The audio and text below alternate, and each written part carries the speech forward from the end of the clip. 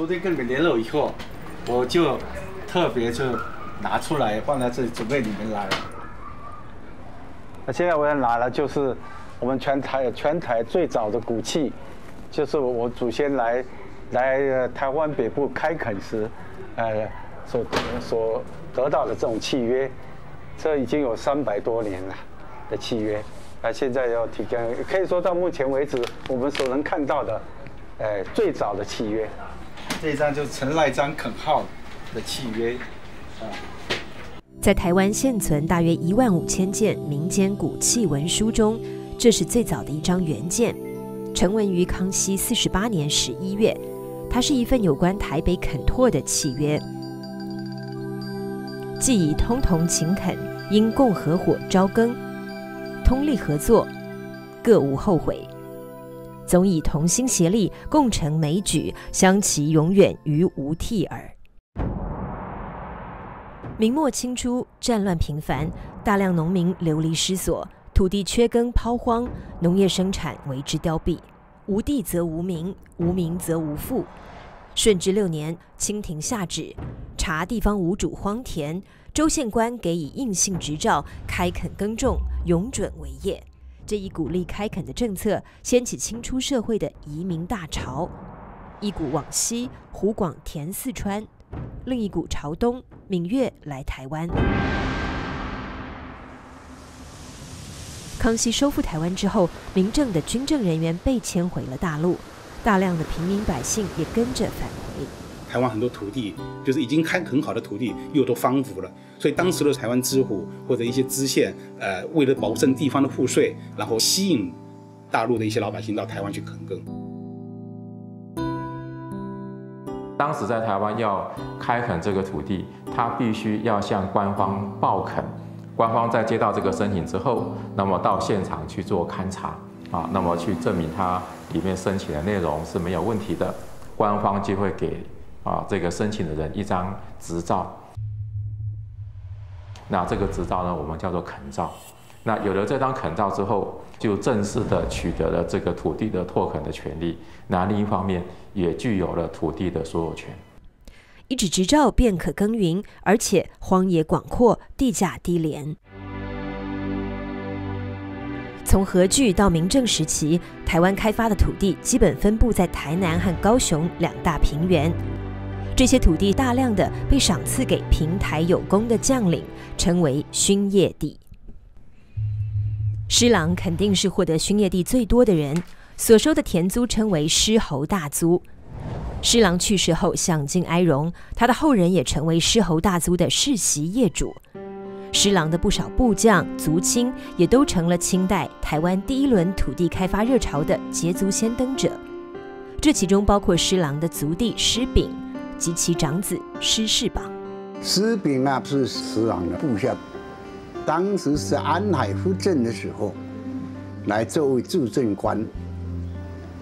安海是一片平地到处都在恢复建房子那听说施秉呢就占了一大片土地，就是在这个新街这一带他用他的事业来建房。几年间，施秉成了拥有1000余间房屋店面的大房产业主，这自然引起安海豪族们的强烈反对。所以清朝呢就把它安置到这个台湾凤山。凤山也就是今天的高雄，凤山老城和左营一带是高雄最早形成的市镇。康熙31年，21岁的施世榜随父亲施秉到了凤山，他成为凤山县学的生源。他的父亲施秉则以清军将领的身份，全方位展开经济活动，利用万丹港的地利之便，将台湾的糖卖到日本，并且投入土地开垦。康熙40年，施秉去世，施世榜继承父业，成立了一个垦号，叫做施长龄，从一介贡生变为一个大垦户。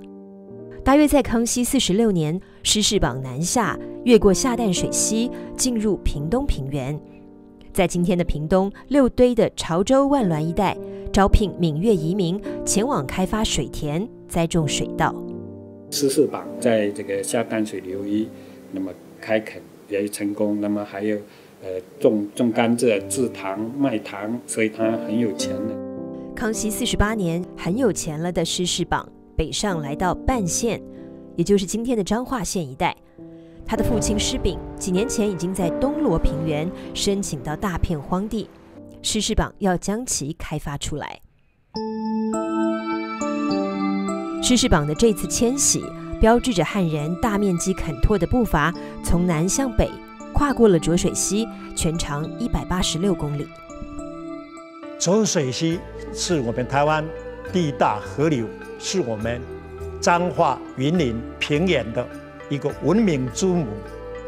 浊水有机质特别多，灌溉的农作物也特别好，但是天灾无可预防的，所以先民为了敬天畏地之下，做了这个辟邪物泰山石敢当，希望天公不要做大水，让我们后代的子孙在这个地方安身立命下去。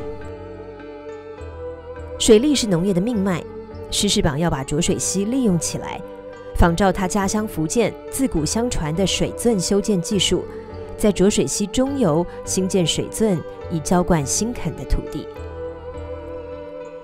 工程于康熙48年动工，在缺乏精密测量仪器和挖掘工具的那个年代，要兴建如此巨大的水利工程，绝非易事。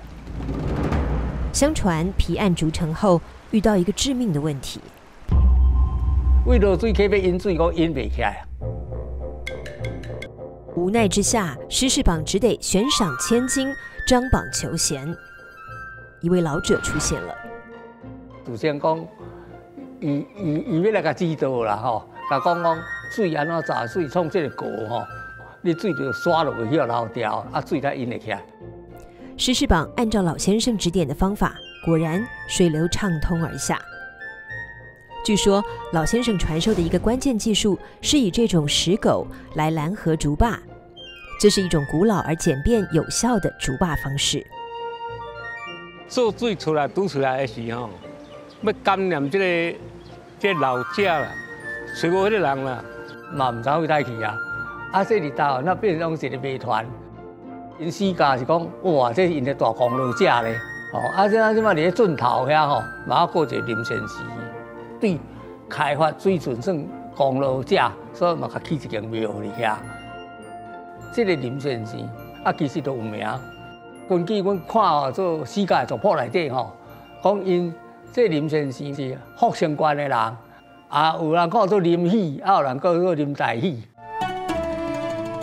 康熙58年，八宝圳终于筑成通水，这是清代台湾最大的水利枢纽。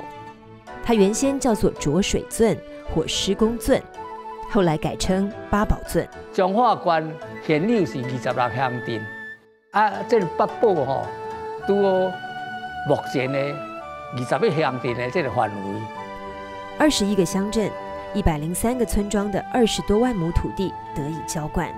你人若无回都袂活啊！你若无北彰化区若无这个圳，遮的都无当生产啊。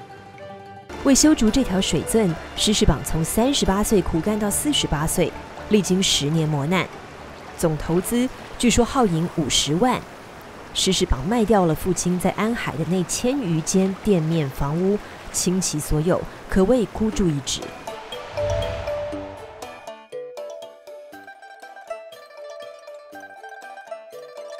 巨额投入，获得巨额回报。水圳筑成后，施氏榜拥有水浇良田5000多甲，年均可收租谷45000余担，成为富翁。除施氏榜外，广东饶平客家人黄世清、福建泉州的杨志深、晋江的张世香父子等等，也相继进入台南地区或云漳平原。这批资产雄厚的有力之人组成大垦户，同样也是以巨额资金投入台湾的农业，一面招募移民开荒垦田，一面大力兴修水利。以施氏榜为代表，新出汉人大规模的水利建设，被台湾学者誉为水田化运动和第一次绿色革命。通过这场革命运动，汉民族先进的农耕技术在台湾平原地区全面推广，大面积的鹿场荒圃变成了水田。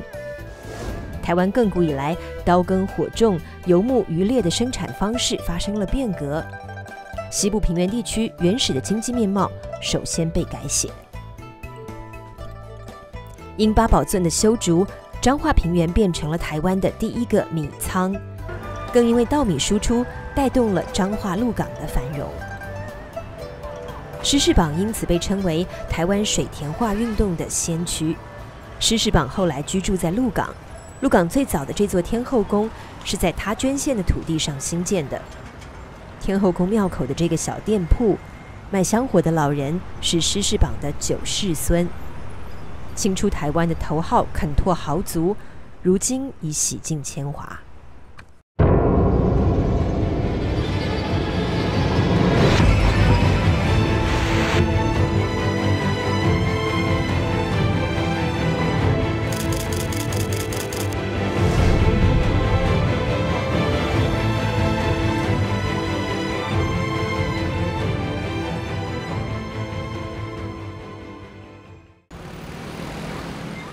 南屯这条老街被称为台中市第一街，台中盆地的开垦历史要从这条街说起。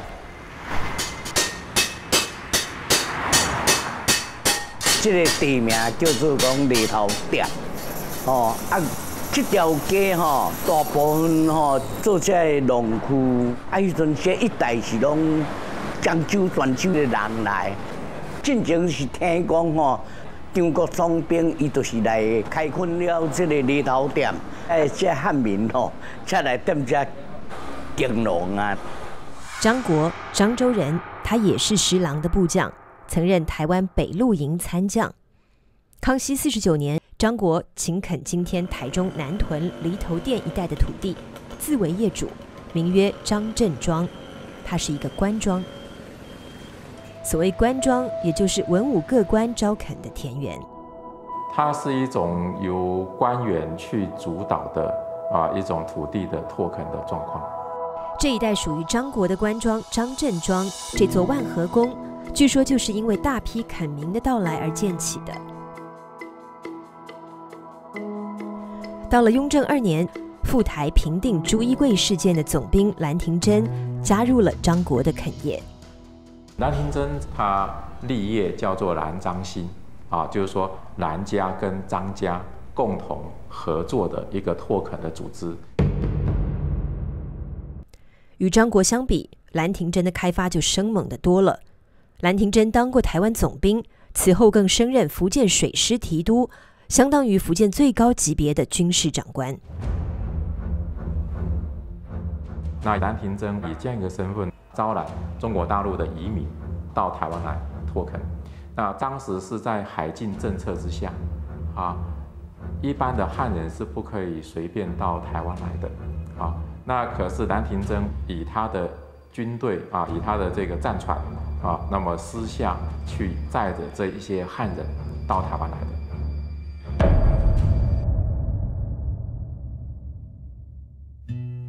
这显然是一种胆大妄为的行为，但台中盆地南部却也迅速得以开拓。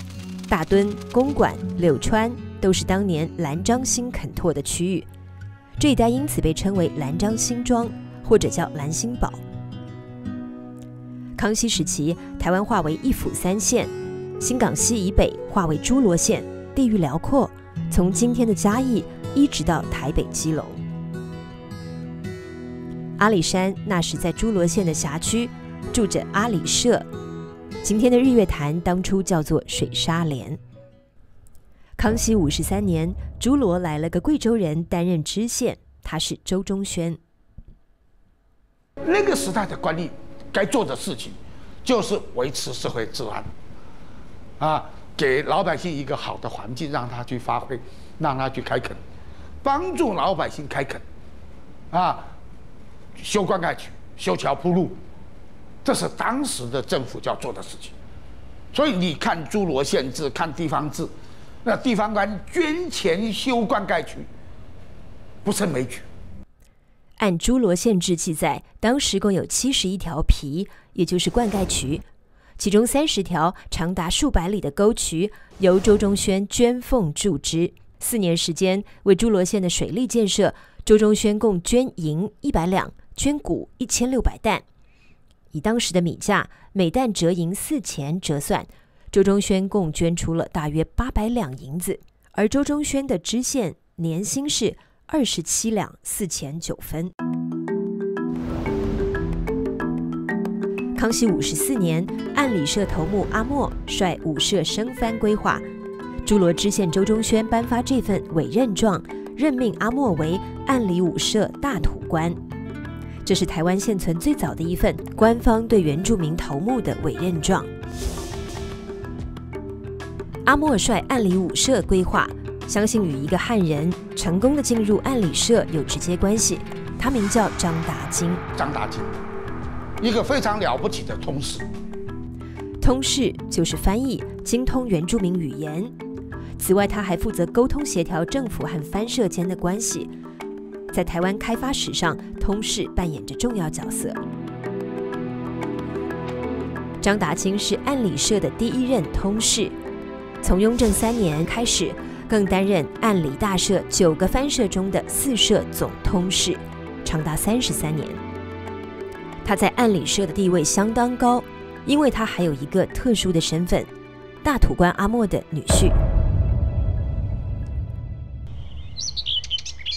张达金是广东大埔人，他那个时候应该说，他这里混不下去了，就是说那个时候经济是不太好嘛，唱不出一条路来。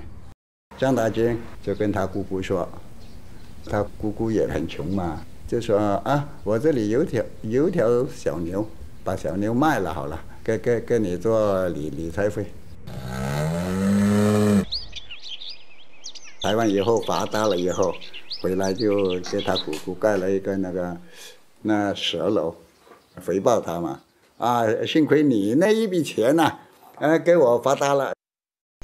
大约在康熙50年离乡来到台湾，这年他大约23岁。他当初过来的时候也是一个人可是他因为走到我们台中，然后发现这里发生瘟疫。在那个草莽未开的年代，台湾时常发生瘟疫。不仅导致水土不服的汉人大量死亡，也严重威胁台湾原住民的生命。张达金却因此获得一个大展身手的机会。张达金他懂得草药，那救活了这边的人，那原住民就非常感念，把女儿嫁给他。那一个嫁给他不够，最后据说应该是娶了6个吧，好，所以他叫做番驸马。他是番驸马，好，那他因缘际会跟清朝也关系很好，当地的平埔族也很信任他。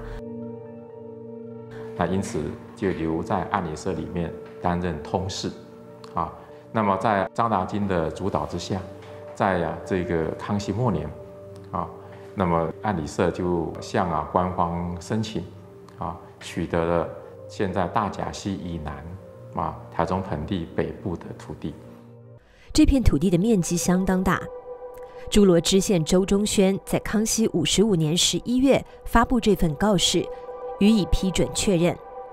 土地的开垦权日后基本上转移到张达金等汉人手里。台湾土地垦拓有一种与闽南农村相似的情况，叫做大小租。大小租其实就是叫一田二主，也就是说，一块土地它有2个主人，一个叫做大租户，就是说有一些户，他当时向官府申请到这种垦造之后，投入一些资金，然后他拥有了这种开垦这块地方的权利，他也就成了垦户。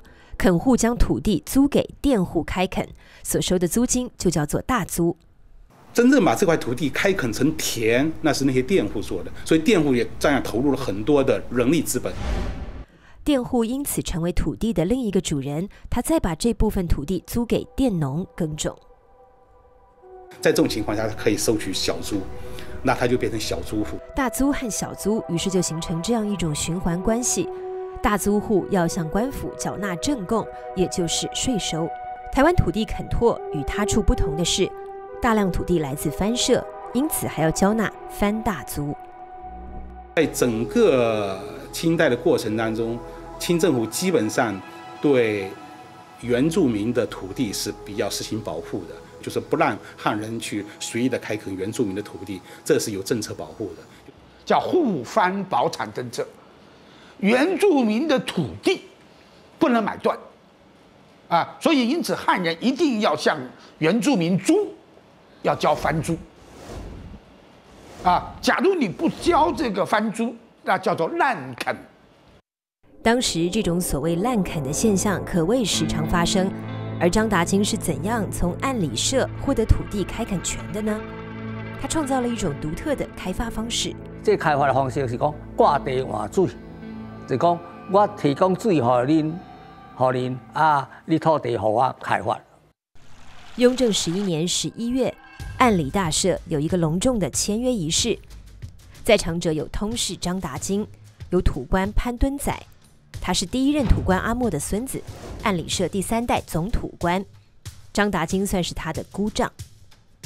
双方签署的是一份割地换水的协议，起因是按理社苦于耕地水源不足，于是通过潘敦载求助于通事姑丈张达京，请来了6管业户张振万、廖朝孔、秦登健、姚德兴、江佑京、陈周文，也就是6个有实力的汉人股东。这个张振万就是张达京，他是6管业户的大股东。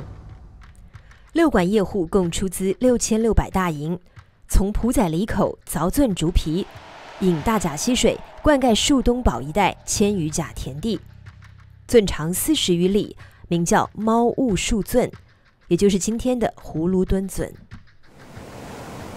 从雍正元年到11年，通过3次割地换水，张达京和6管业户取得了按理社大面积的土地，台中盆地北部由此开始了大规模的开发。挂地换水，你当的开发思想特殊的例啦，这是一个台湾初期这个移垦社会一个上好的模式，上介好、上介成功的一个模式。这个开发真平定、真安稳、真理想。台中盆地的拓垦就从那时开始，南边以兰章新庄的官庄形式沿大肚溪而北，北边则以张达京和6管业户组成的大垦户自大甲溪而南。台中开发立见成效，而仅仅在不长时间之前，这里被形容为一个林莽荒秽、不见一人的荒僻之地。这本《碧海纪游》是康熙36年一个名叫郁永和的人写的，记录了台湾中北部原始蛮荒的形态。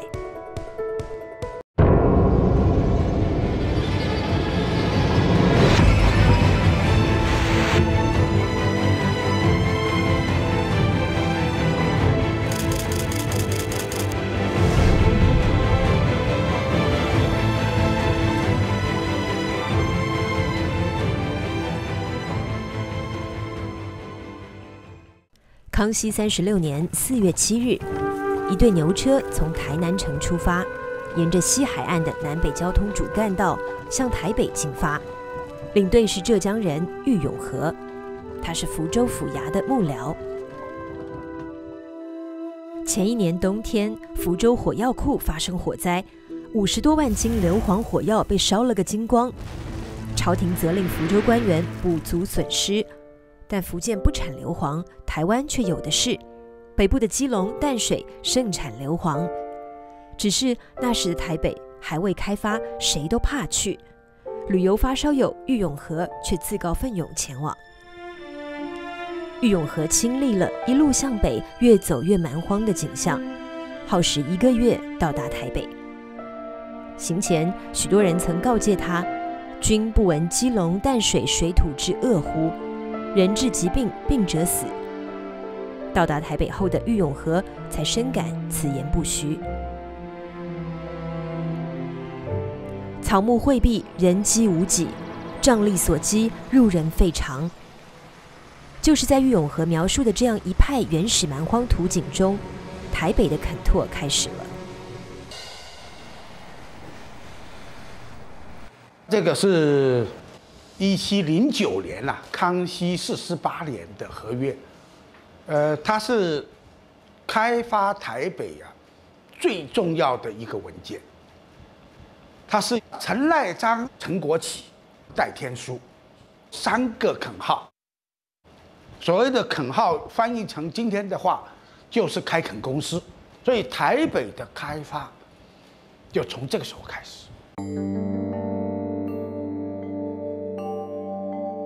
跟随陈赖章垦号，一批又一批闽粤移民接踵而至，台北垦拓掀起热潮。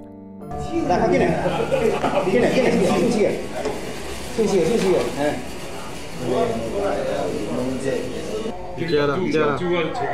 林峰镇的。那个林秀俊号林承祖，林承祖是林秀俊创立的垦号，后来又成为他的字号。他是台北早期开拓史上一个最著名的人物。那时在闽南，即使像这类交通和资讯都极为闭塞的山区，对台湾却已经是家喻户晓。一个人回来讲说，那边土地很多，可以去开发耕种，所以大家就跟着去了。所以我们那边去的话，就有的是整个家族都去，有时候是父祖同者一同去，兄弟也一同去。大约在康熙末年，20出头的林秀俊辞别妻儿来到台湾。林秀俊在大甲溪登岸，落脚在大甲社，承租番田，挣到了第一桶金。几年后转往台北。那时到台北，大致都在大汉溪这个码头下船登岸。这里是新庄，当初名叫新植庄，是台北最早开发的地区。台北垦拓史上的知名人物，许多都曾在新庄住过。来到新庄的林秀俊被官府任命为淡水社通事。说来，他和岸里社通事张达金的发迹过程有几分相似。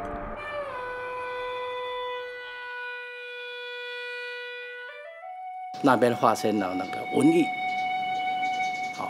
那很多番人的话，他不治而死。这个林承祖他会懂得医道，用草药的话救活了很多番人。这个就番社的头目很感激，就把女儿潘氏许配给他，还把土地让出来让他去开垦。林秀俊的垦号全称是淡水保业户林承祖。一份乾隆2年的合同道出他在新庄开发的辛苦：出头招佃、开圳垦耕、贴纳享客，多年一兼独任。新庄开垦出的田产，后来被林秀俊大部分卖掉。他看好了一块新的垦地，那就是与新庄一水之隔的板桥。新北板桥当年名叫百街。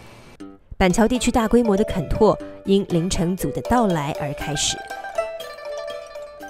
林承祖开始开垦大安圳，由大汉溪引水浇灌板桥平原，这是台北的一个大型水利工程。林承祖他花了很多钱开圳，这个大安圳呢，那个长30里，宽2丈4，那是等于8米，简直是一条小河。大安圳开凿成功之后，百街13庄1000多甲田地得以灌溉，板桥平原开始改变面貌。林承祖也被称作开发板桥的头号功臣。他开拓出良田1万亩，年收租谷10万多担。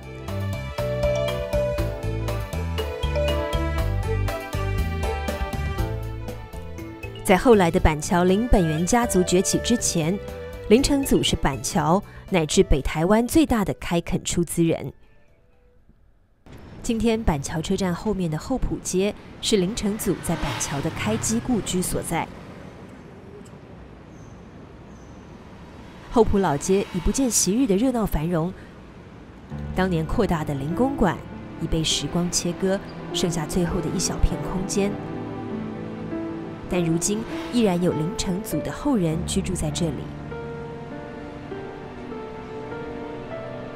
故居供奉着林承祖和2位夫人的牌位，宋氏是林承祖在漳浦家乡的结发妻子，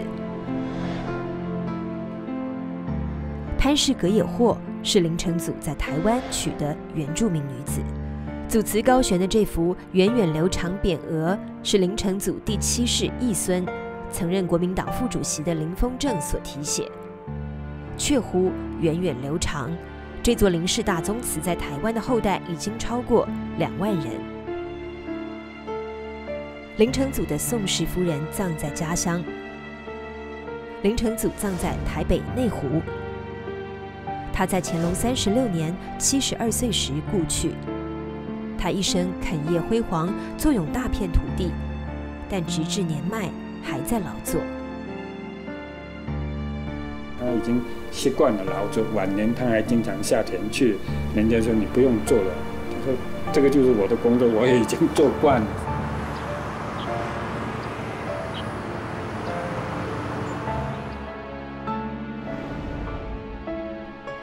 他叫郭习流，是第一位在台北开凿大型水圳的人物，也可以称他为一位悲剧英雄。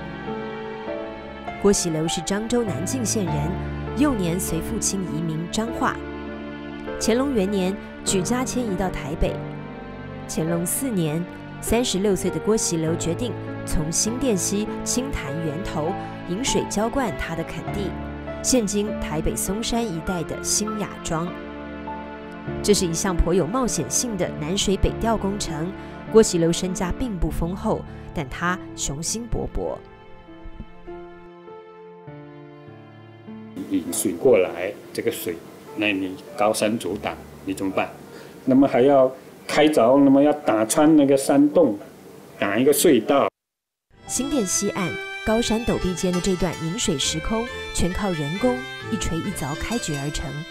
仅此一项工程便耗时8年。接下来的难题是，水圳必须东西横跨景美溪，才可以流到台北市。所以说你要修这个渡槽，架这个木质的水渠，所有的种种东西啊，还有种种的什么其他的那个不可预见的这个困难，所以这是一个相当大的一个投资。这溪流修得了阵，修了很久。这个工程呢，最后经过千辛万苦，也做成功了。但好景不长，乾隆30年，景美溪一场洪水，将郭习流穷尽毕生财产修筑好的水圳冲毁了。高龄60岁的郭习流积忧成疾，隔年去世。所幸他的长子郭元芬立志将父亲未尽的事业继续做下去。经过父子2代30年不屈不挠的奋斗，水圳终于在乾隆34年全部完成。后人为纪念郭习流父子的开圳之功，将这条水圳称为刘公圳。刘公圳灌溉系统将山地的水源引入缺乏淡水的台北盆地东面，浇灌了基隆河以南1200余甲田地。它跨越景美溪，分2路流入台北地区，一路经6张犁、3张犁，流向今天台北市政府一带，灌溉台北盆地的东南侧。另一路流过今天的台湾大学，在台大农学院试验农场这里，分为许多小支流，浇灌周边的公馆、古亭、大安地区。除了刘公圳、大安圳，进入台北的汉人先驱还相继开掘了永丰圳、海山圳、大平林圳、雾里薛圳等大大小小的灌溉系统。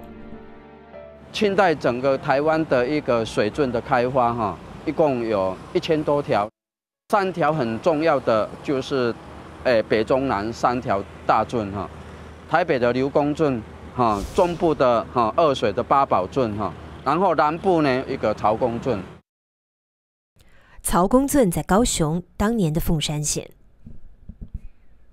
道光17年，河南省庆阳人曹景到台湾担任凤山知县，他面临的是一个平年降雨不顺、田苗枯槁、民人有菜色，导致盗贼四起、治安恶化的严峻局面。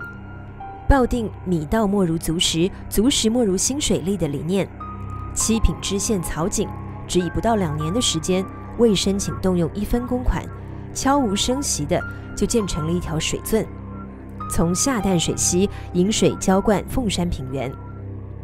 应凤山民众的请求，台湾道台熊一本将其命名为曹公圳。曹公圳的流域涵盖的是整个高雄市区，可以说是大高雄的一个血脉。一年会当修成2期，所以迄个时阵大家都无烦恼，讲袂食袂饱，所以土匪也较少啊。因过就是大家食袂饱，土匪一直吃。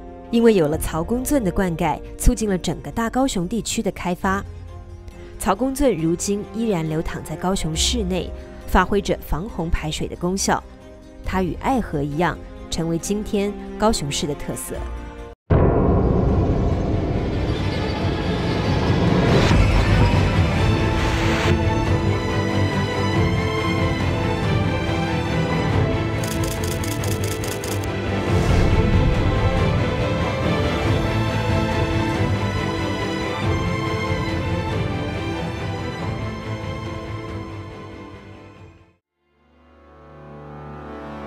台湾西部平原的开发到雍正年间已经趋于饱和，汉人垦拓的脚步相当迅猛，越界清垦的事件频繁发生，官府因此加强了防范措施。嘉义梅山留下了这块明番界碑。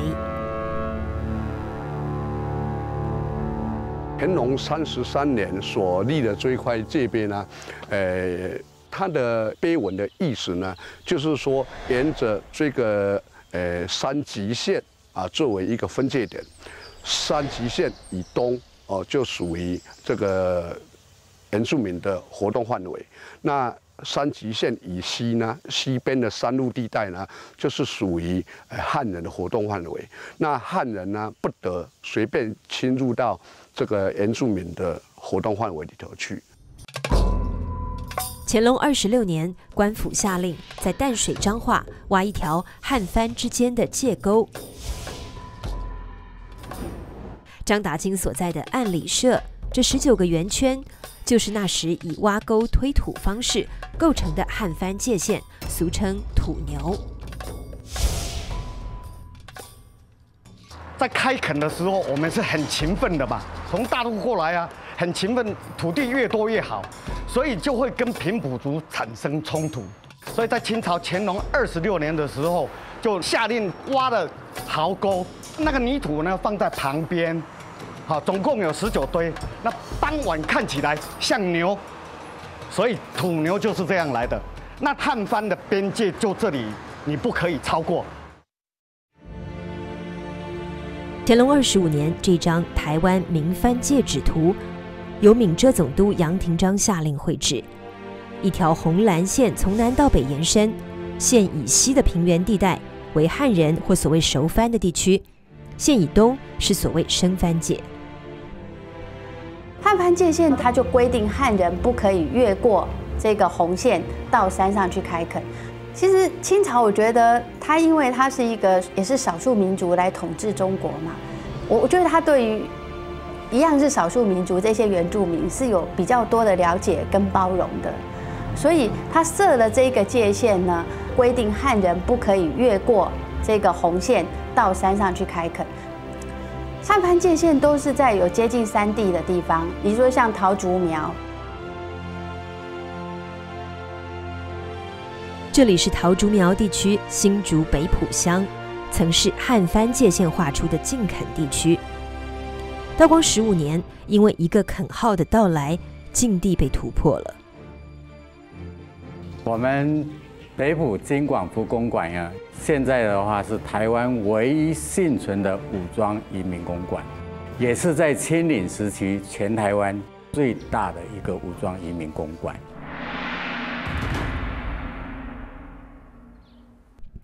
金代表生意的彩头，广代表广东，福代表福建，相当于一个广东福建的联合开发公司。这是台湾开拓史上一个极为显见的组合。淡水同知李四叶先生就命令属于闽南籍的周邦任先生以及客家籍的江秀銮先生来开发北埔。所以说，金广福来讲话是正式获得清朝官方的开发认可。事实证明，这是一个成功的组合。道光15年，江秀鸾带着佃农和武装爱丁数百人，由今天的竹东镇出发，步步为营，推进到北埔地区。随后在北埔一带设立36座隘寮，形成一个庞大的垦隘防线，俗称金广福大隘。所谓隘，其实就是当时隔离汉藩的机构，爱丁负责防御，爱户负责开垦。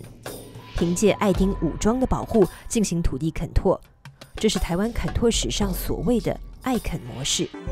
荒埔地很快变成了水田，北埔一带的村落也从那时开始形成。随着大量的垦民进入，北埔的信仰中心慈天宫也建了起来。垦荒者们当时聚居在庙口一带，渐渐这里变成北埔最热闹的街道集市和演剧广场。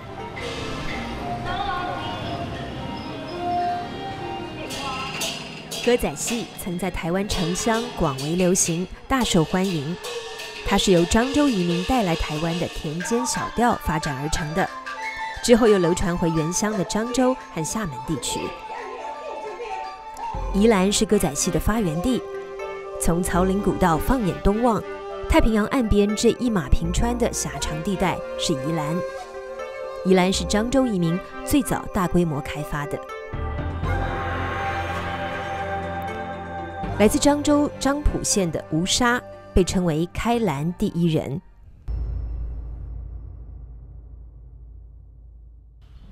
吴沙生长在连绵大山间的这个小乡村，他应该也是生活的不如意，所以在乾隆38年带着妻儿到了台湾。这年他已经42岁。他在台湾北部上岸，落脚在临海的山地三雕社。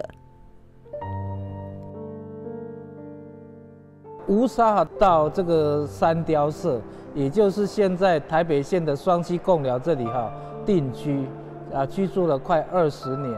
那根据史书上的记载说，他民帆幸福啦，已经大概成为在三雕社这一带成为一个重要的地方领袖。三雕社一山之外，就是原住民聚居的噶玛兰，也就是宜兰。宜兰这个地方，记录它通常出现字眼就是云深雾罩了然后终年不开，就是通常树太大了，都把这个日照给遮住了，一年大概只有半年看得到阳光这样子啦，所以呢瘴疠之气非常的严重。但吴沙已经很熟悉这里的水土了，多年来他与这里保持着贸易关系。吴沙应该也是番哥了番哥就是汉人来跟原住民做生意，因为原住民呢，他们要汉人的一些生活的必需品嘛。番哥能挣不少钱，但不是吴沙的志向。南洋平原大片未开垦的处女地，才让他动心。多年来，他一直准备着。所以呢，只要当时投靠他的人，吴沙都给他1把种子、1个斧头、1包米，让他往山区里面开发。这样子陆陆续续人越来越多，就慢慢的越过了雪山山脉，走出了我们现在草岭古道的前身这样一条路径了。终于在嘉庆元年，年过60旬的老吴沙亲自上阵，率领数百人的队伍翻越草岭古道，进驻到南洋平原。但冲突随之爆发。吴沙的弟弟吴力在跟原住民战争中战死，垦拓遭遇重挫，随即停住了步伐。此后也是因为当地发生了瘟疫，吴沙用中草药为原住民治病救命。所以呢，原住民为了感谢他的帮忙，所以同意让这一批汉人进入到宜兰来开拓。这个是嘉庆2年1797年的事情了所以呢，吴沙很顺利的到了乌石港南边建立第一个聚落，所以他把它命名为头城。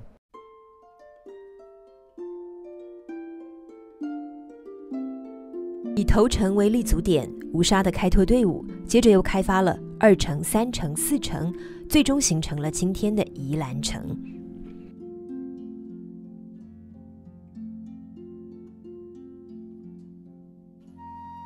那宜兰因为平原，那水源充足，土地又肥沃，那么在吴沙开兰之后呢，很快的就成为台湾的第3大米仓啊。但是吴沙没有看到开拓的最后成果，他在嘉庆3年从2城进入3城的时候过世了。后续的3城、4城开发是他的侄子吴化率领垦拓大军完成的。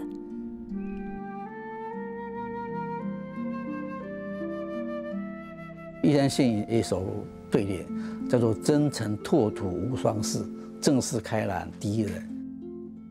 吴沙在66岁这样的高龄的情况之下，还翻山越岭到宜兰来开发，才是不容易啊！所以从吴沙的过程当中可以看出来哈，小人物可以立大功。这么一个小人物，他怎么知道他后来会在台湾史上这么有名啊？所以这是平凡中的伟大，小人物的伟大事迹。像吴沙这类留名史册的垦拓人物，毕竟少而又少。近300年的台湾开发史，有数以百万计没留下名字的小人物先后参与其中。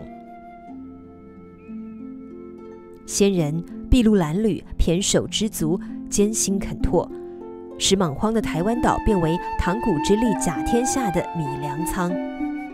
西元1683年，台湾收归清朝版图时，耕地面积约18000甲，到1886年，官方丈量的耕地面积已经增加到361417甲，而实际开垦面积，按照西元1904年日据时期官方统计，则高达777850甲。210多年间，耕地增加了42倍，堪称移民垦拓史上的台湾奇迹。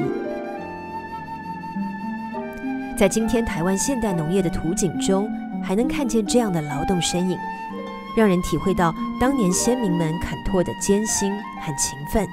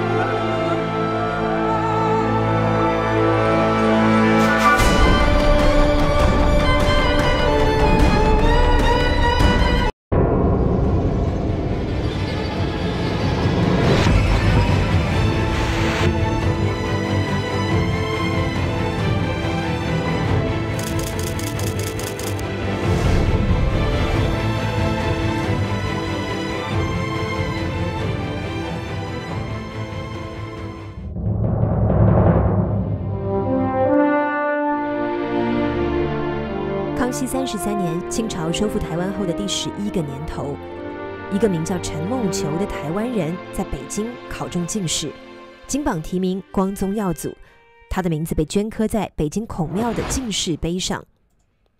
同一年，台湾开始修撰第2套台湾府志，很快的就把陈梦球的名字登入进士表，彰显台湾学子的荣耀。最早台湾是在这个进士表里面，第一个就是陈梦球，他算是台湾的进士，而且是第一个进士，开台进士。康熙皇帝当时得知新榜进士中有一个陈梦球，开心地说：“这是忠义之士陈永华的儿子啊！”明正时期台湾的第2号人物陈永华，却得到清朝皇帝康熙的格外赏识。台湾的第1座孔庙就是陈永华所创建的，西元1666年落成。刚好过完春节，元宵就还不到，台湾当时有3000多个读过书的人，全部跪倒在今天孔庙的整个大院子上面。汉文化第一次在这个岛屿里面开始生根，要萌芽的。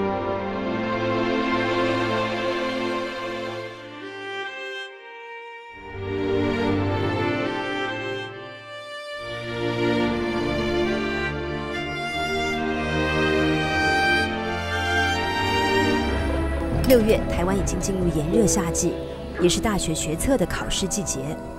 在各地的文昌祠都能感受到这个考试气氛，比盛夏的天气更为炎热。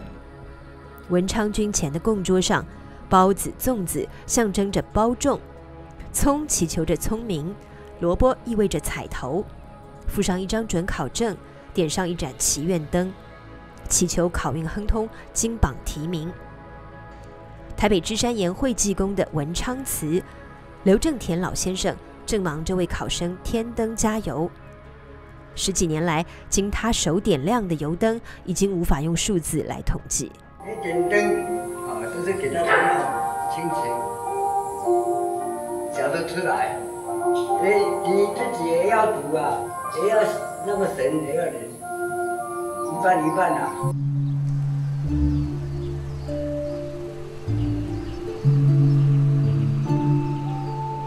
清朝收复台湾后，虽说故人已去，政权更迭，但明正时期的这座孔庙却并没有因此寂寞冷清。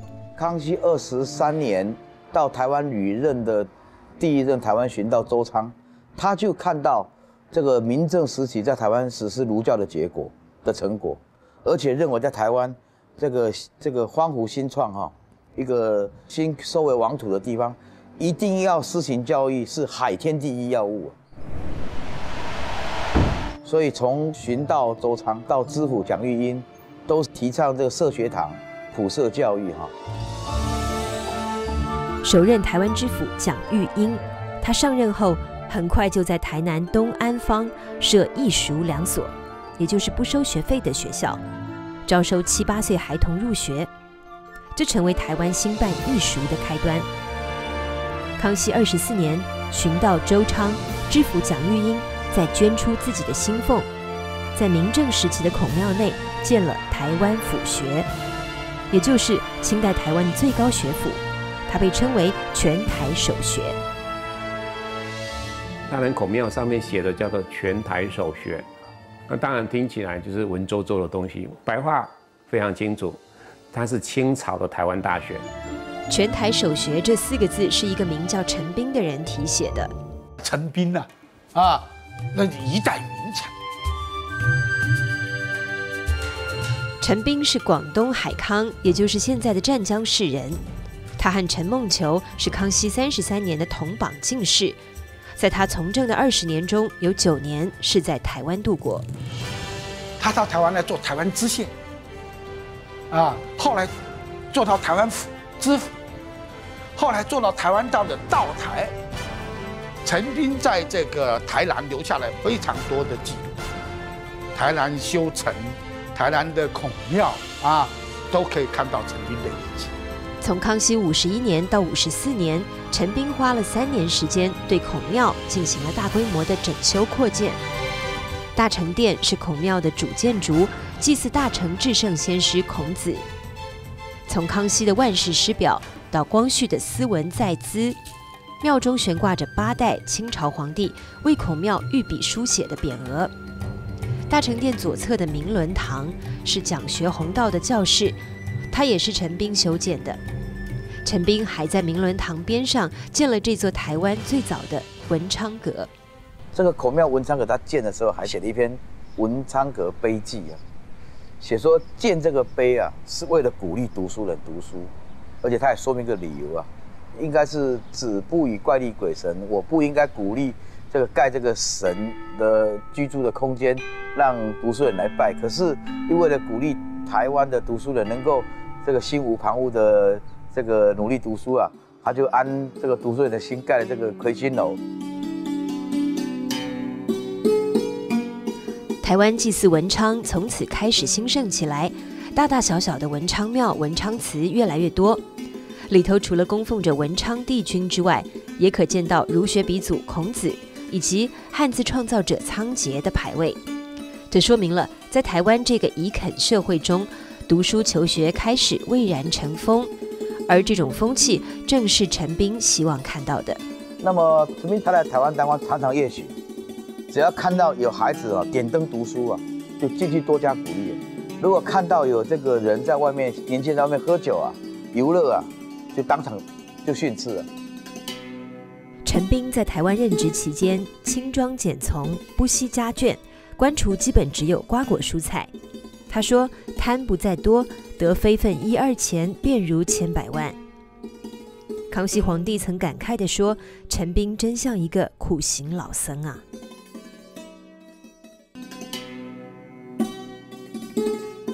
康熙56年6月，升任福建巡抚不久的陈彬病倒了。10月初3这天，陈彬逝世于福州，享年63岁。他往生的时候，他少爷来接他，没有钱回去。最后，官府从陈彬往年捐出的银子中拨出3000两，让他归葬故里。陈彬及清朝君臣共同推崇的不止孔子，还有一位朱子。朱子就是朱熹，宋朝著名理学家。自南宋之后，朱熹的学术思想成为历代统治者的官方哲学。朱熹一生72年中，有60多年在福建度过。他创建的思想体系因此被称为闽学。台湾却是完全承袭了福建闽学的基础，而且承袭了这个内地的这个社会的教育制度康熙52年年末，在新修的孔庙明伦堂边上出现了台湾第一座朱文公祠，它也是陈彬手建的，如今遗迹无存，仅留下这对石香炉和这块门额，上头陈彬的题字隐约可辨。清朝皇帝推崇朱子的学说，因此闽学自然也就开始在台湾广泛传播。台湾很难得的保留下了许多清代书院的遗存。清代在台湾的学校的一个制度其实是非常的多样。儒学就是一般由官方所设立的这个学校，就像我们现在公立学校一样，进公立学校的什么呢？你必须在什么？必须考中秀才才能进官立学校。除了府学、县学这些公立学校，还有一种义学。那么义学就是什么？就是官府在民间设立的，给那些贫穷的上不起学的人，给他一个启蒙教育的一个机会。另外还有一种学校叫社学。社学呢，特别针对什么？那些熟番的、生番的弟子设立的，所以就相当于我们现在这个少数民族学校似的。那另外的话有这个书院。那书院的话，当然也有官方的，也有那个官方跟民间一起合作的，那当然也有民间所设的。康熙43年，台湾知府魏台奎在台南创建了一所崇文书院，它是台湾首座具有完善规模的书院。康熙59年，台下到梁文宣在台南孔庙边上创建了台湾规模最大的学校海东书院。这块海东书院碑记刻下了他的建校初衷。当年福州鳌峰书院是清代福州4大书院之首，但对台湾读书人来说，要想上这所学校难度非常高。为了使望洋兴叹的台湾学子也有一所高品质的学校，于是海东书院落成了。只是20年下来，他多次搬迁，以至于日渐萧条。到了乾隆5年，巡视台湾的监察御史兼李学正，山西人杨二友，决定将它做一次彻底的修缮和扩建。利益良好，但问题是修书院的钱、养书院的钱要从哪里来呢？一位来自山西的贡生施世安，把他父亲施世榜，也就是那位修建了八宝圳的大垦户所传给他的千亩良田慷慨捐出。再加上台湾巡道刘良弼捐奉畅修，诸多地方大户也纷纷解囊捐资，台湾终于拥有了自己的第一流学府。他依傍着孔庙与鳌峰并峙，形成全台文教领袖的地位。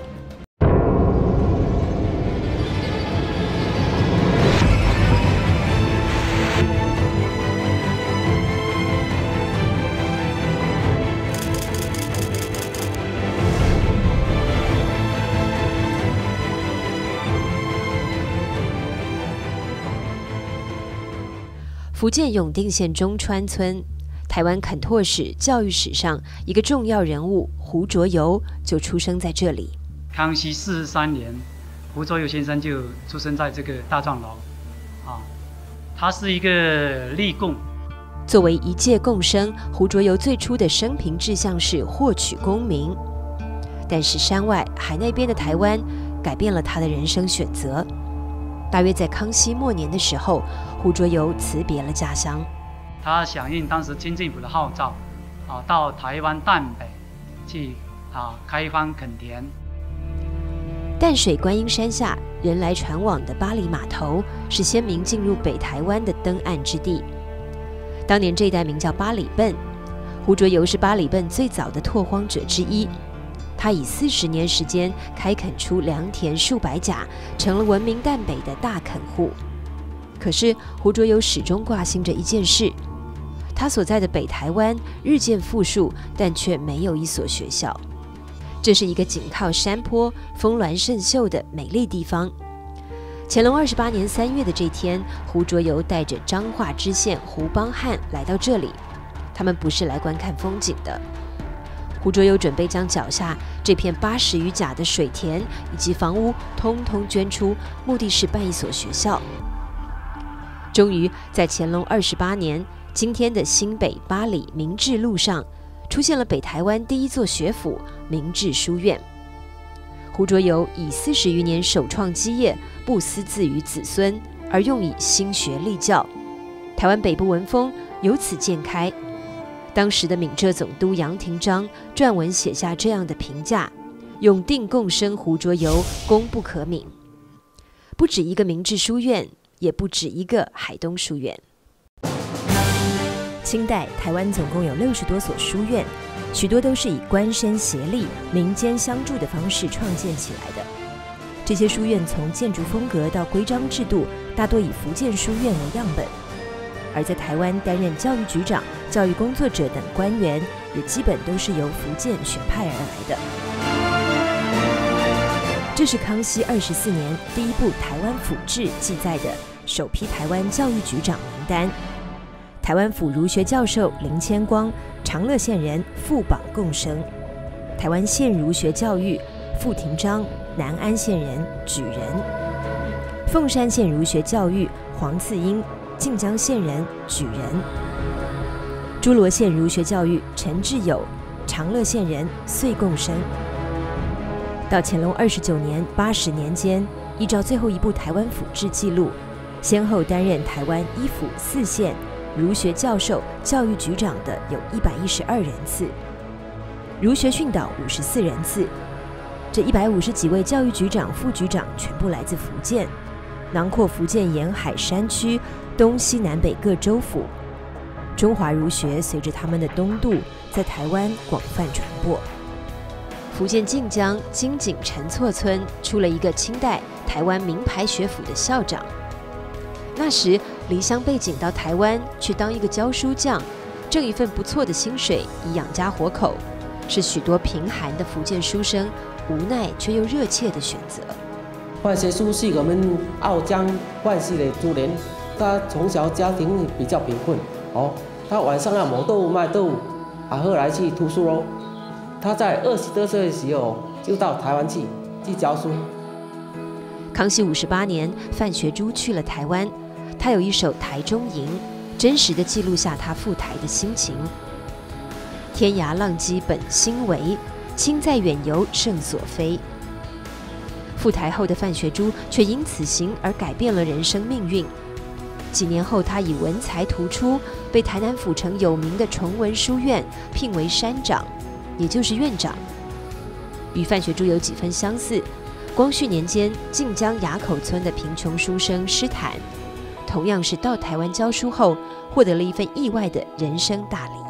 我的太公原本伫乡里当中，也就是一个也贫困的人，后来就是为了要谋生，所以才行去到台湾，去就是随去搞这个私塾的咯。不曾想到，私塾先生施坦很快被东家看中，将待字闺中的妙龄女儿许配给了他。对方是也有钱的人，人是落去中等人才。结婚了，迄阵啊，念在家产啥物，迄阵啊就有请一个台湾的咱物件请来，搁一堆啊。曾经就是后车70几亩地。70亩鹿港田地已不知所踪，但有几件从台湾带回来的陪嫁品，被施家后人保存至今。这些老家具似乎蕴含着知识改变命运的道理。当年那位鹿港大富商肯将自己的千金下嫁给一个教书匠，可见在台湾，教师真是一个颇受尊敬的职业。台湾当时作为福建一个新开的府，台湾与文化渊源深厚悠久的大陆相比，先天不足。科举如果同试同取，肯定难以胜出。乾隆4年，一个叫诺木部的满族官员替台湾考生争取到特殊待遇。台南市大南门公园碑林的一块甘棠遗爱碑，记录下了这段佳话。这位诺木部监察御史到台湾来，他就跟皇帝讲说，要再请台湾另编制号，合众进士1名，就是我们现在所讲的保障名额。所以早在270年前，我们台湾的读书人就受到这个保障名额的这个庇佑，然后能够攻取这个进士。所以这位为政者，他离开台湾以后，当地的读书人、举人共声援啊，刻这个石碑纪念他，所以写的“甘棠遗爱”这4个字。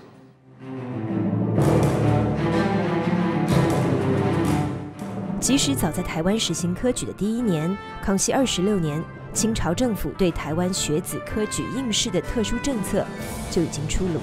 他就规定，台湾人到那个福州就参加这个乡试，他至少每年保障1到2个名额，就说每3年1次的乡试呢，台湾至少会有1个或2个举人出现。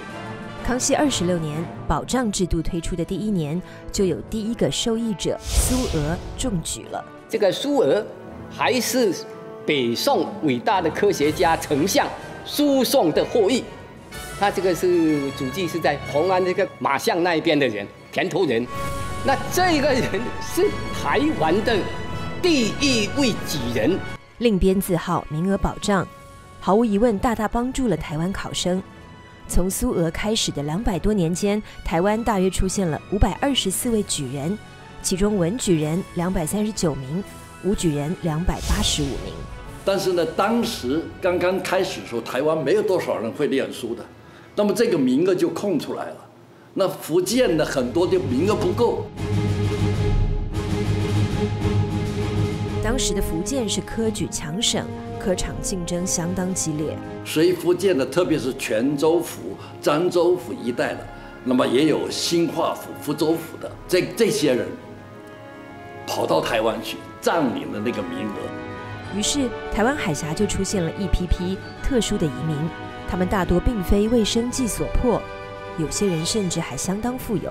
所以这个叫做我们现在叫科举移民，他们当时有一个专门名词叫冒籍，就假冒台湾籍的。我们福建人很多去假冒台湾籍的，所以考上来以后说是台湾的举人，实际上他原籍是福建。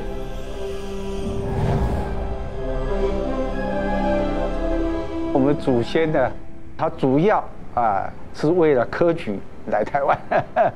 780年代，新北市和福建晋江先后发现了一批文件，那就是台湾史上最大的垦户之一张世香家族资料。福建晋江陈代，张家的原乡。康熙年间，身为世代书香的闽南望族子弟张世香，因为一场考试，遭遇了人生的一大挫折。讲实话，我们祖先呢？他曾经就是因为冒籍，冒籍被人家除名嘛。好，既然我说我冒籍，那我在台湾也有名额啊。康熙42年，30岁科场失意的张世香东渡来到台南，他果然来这里了，当然就考上了。但也只是考上秀才而已。张世香以及他的4个儿子在垦拓方面，比他们求取功名要成功得多。张家的垦拓足迹从南部的高雄到中部云林，再延伸到台北地区，成为台湾的一个垦拓豪族。尤其是第4个儿子张方大，更以其张必荣的垦号扬名北台湾。新北市树林区张方大的后人将祖居改建成这样一座幼稚园，重视教育成为这个家族的世代传承。张氏乡未遂的科举梦想，在第3代、第4代身上实现，并创下了台湾科举史上的传奇。张氏家族，他们在乾隆25年到35年的时候，出现了6个举人。这个一个家族啊，在10年里面出现6个举人，这个在中国大陆都不得了，何况在台湾。6个文举人之外，还出了一个武举人。至于秀才则更多，30几个秀才。秀才多了，他就要到福州去考举人。那你家里有30几个人到福州去考试，所以他们就在福州自产。张氏乡家族的产业因为科举的缘故，延伸到省城，也延伸到了京城。按科举制度，台湾的童生考秀才在台南府城参加院试，而秀才考举人则要跨海到省城福州参加乡试。举人再考进士，就得赴京参加会试和殿试。福州中山堂一带曾经是福州贡院所在地，张氏乡家族历代30多个秀才数不清来过多少趟。回顾200多年间，又有多少台湾考生曾经到过这里？有人喜极而泣，更多的当然是名落孙山，怅然归去。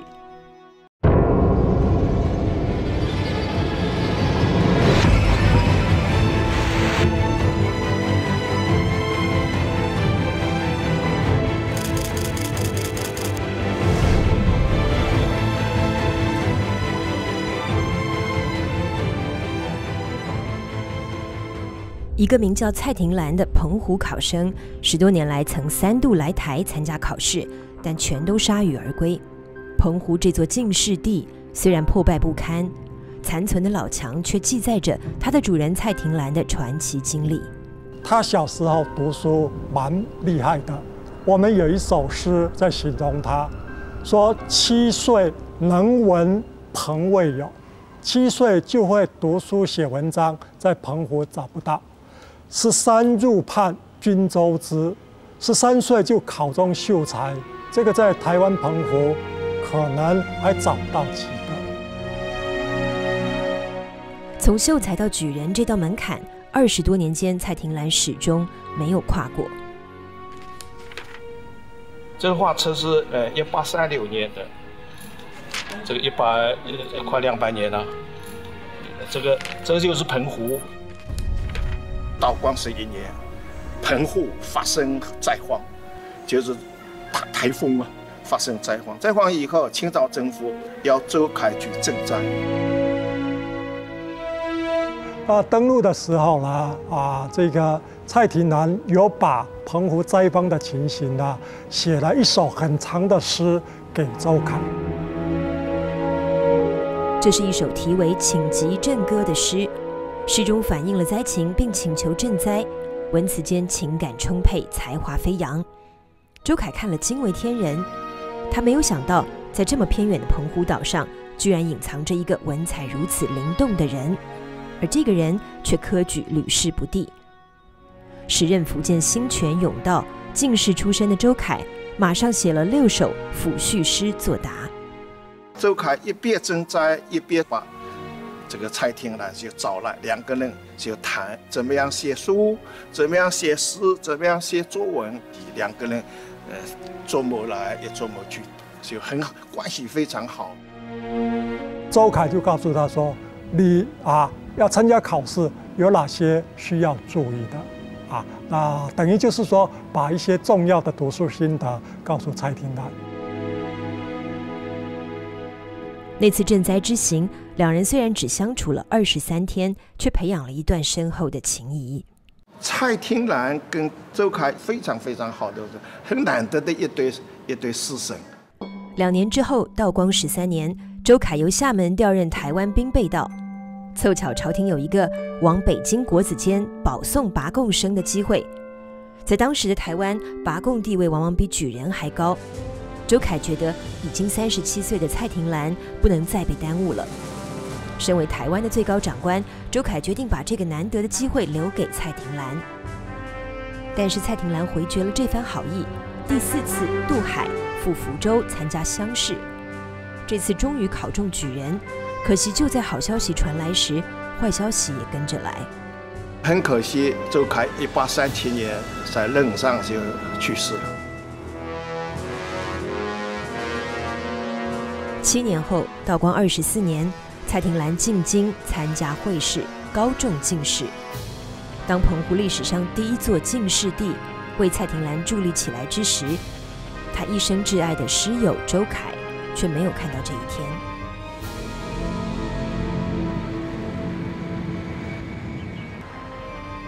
一个叫辛其光的澎湖人，科举之路也充满了戏剧性。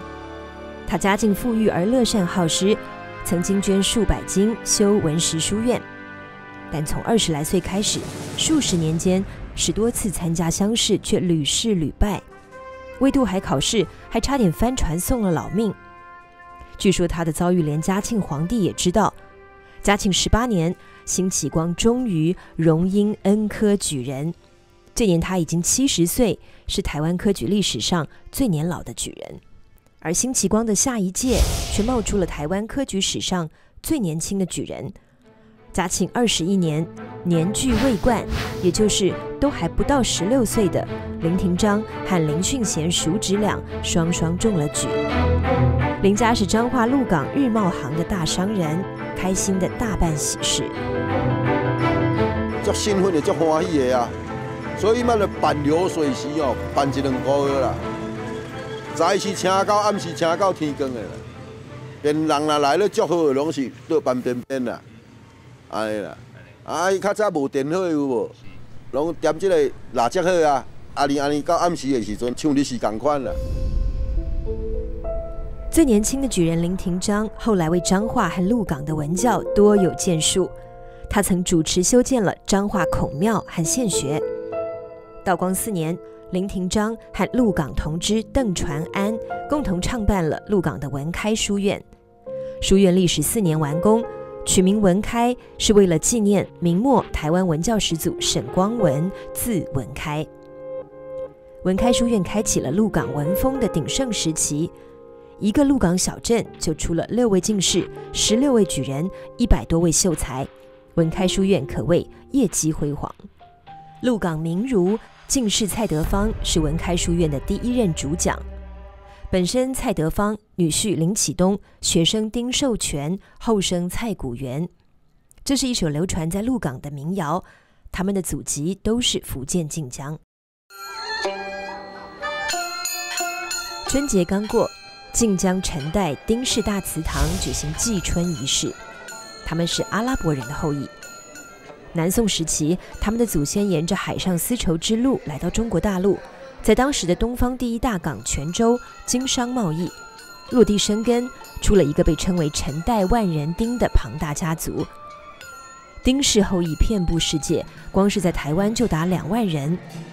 在科举方面，陈代丁氏在明清2代出了12个进士，其中有1个就在台湾。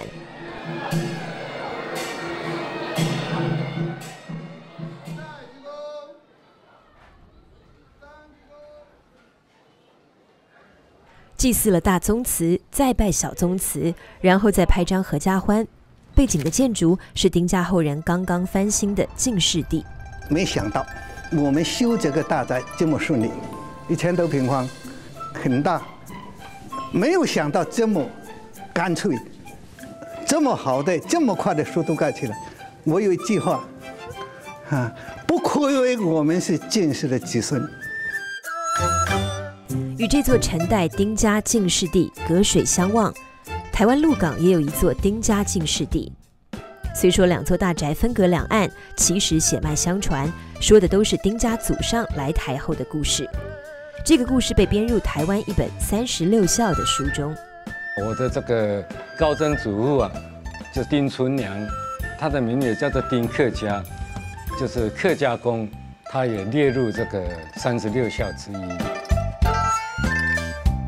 道光6年，13岁的丁克家和16岁的哥哥丁义庭，跟随61岁的父亲丁朴实来到鹿港经商。创业很艰苦，但他们的丁协园商号也渐渐有起色。后来哥哥返乡料理祖业，弟弟继续伴随父亲。没想到年迈的丁朴实中风了，半身不遂加上双目失明，丁克家视汤奉药，对父亲极尽孝心。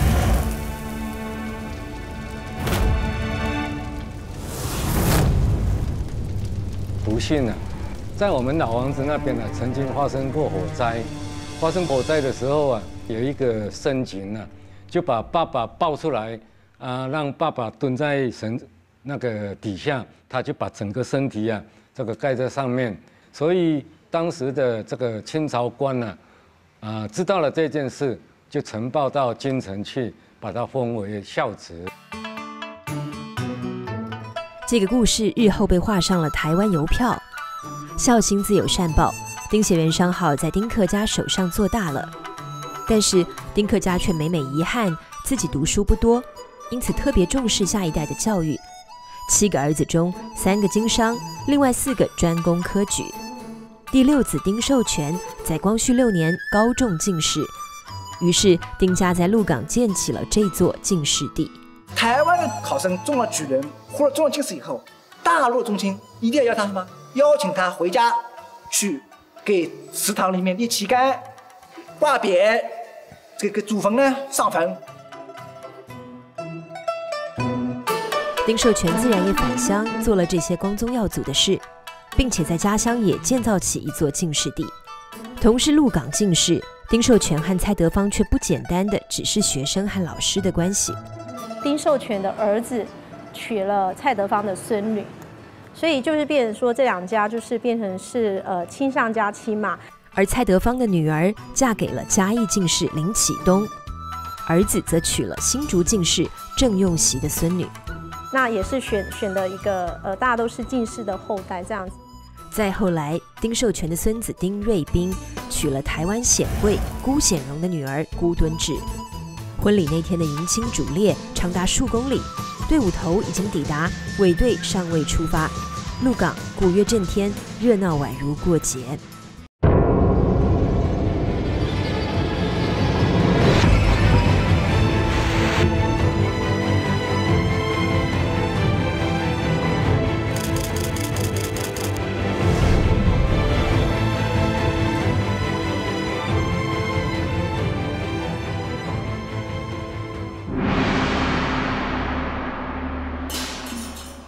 俗话说学而优则仕，但意外的是，努力挣得一个个金榜题名后，来自台湾的读书人进入官场的并不多，丁寿全就是其中之一。他不愿做官，这个皇帝亲自点的，据说是县官，但他没去，到白沙书院当院长。台湾的考生即使考上了举人和进士，他当官做官的积极性也不高。台湾的包括郑用锡好多人，他们考完中士以后都愿意回家侍奉什么这个双亲。侍奉双亲，无非是不热衷当官的他们堂而皇之的回家理由罢了。而一旦回到家乡，他们的多数人都不约而同地选择了投身教育。台北孔庙建于光绪5年，2006年才终于有了第1位台湾人被台北市入祀孔庙，他叫陈维英，是一位资深教育家。这里是陈维英的出生地。乾隆末年，陈维英的父亲陈训言由福建同安移民到台北大龙洞，创陈月记商号，以经营木材起家。14岁才入学读书的陈维英，在49岁那年考上举人。而令人称奇的是，他早在中举14年前，道光25年，就在科举繁盛的福州府闽县当过教育，也就是教育局长。这光耀门楣的举人石旗杆，据说是台湾仅存的一个。他刻着陈维英的教学行迹。在台湾，陈维英先后在宜兰的仰山书院、迁往新竹后扩建的明治书院，以及台北艋舺的这所学海书院担任主讲，门下弟子超过1000人。陈家的祖宅陈岳记大错，因为出了个人所共尊的老师陈维英，而被称为老师府。可是老师府历经坎坷，境遇并不顺遂。闽台两地事事相同，连社会问题都一样。比如说械斗，在历史上啊，械斗是福建一个非常突出的一个社会问题。那么在台湾也不一样。在台湾的开垦过程中，族群间为争夺田地、水源等等，经常发生械斗。咸丰3年，一场大械斗，老师府被烧毁了，陈维英的弟弟也无辜被打死。劫难之后，陈维英决心在废墟上重建祖屋。新屋落成前夕，陈维英心绪万千，一肚子话想对祖先说，想对儿孙说。于是，在浴火重生的老师府里，留下了这幅楹联：数十年克勤克俭，祖宗创业，第一等不仁不义，兄弟争田。这大概是从教一生的陈维英老师留给后人最为语重心长的教诲了。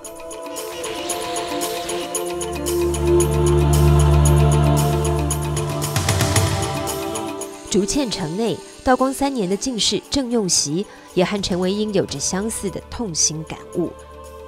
祖籍金门的郑用锡是清廷为台籍考生设置进士保障名额优惠政策后第一个考中进士的台湾人，因此也被称作开台进士、开台皇甲。竹堑郑家自然门庭显赫，成为地方领袖。在经历了咸丰3年那场大械斗，看到台湾社会因械斗造成事毁人离、满目萧然，甚至有的族群之间视为世仇，互不来往、互不通婚、互不为友。郑用锡痛彻骨髓，慨然写下一篇《劝和论》：同居一府，由同室之兄弟至亲也。愿今以后，复借其子，兄告其弟，各革面，各喜心，勿怀宿愤，勿蹈前愆，一体同仁，思内患不生，外祸不至。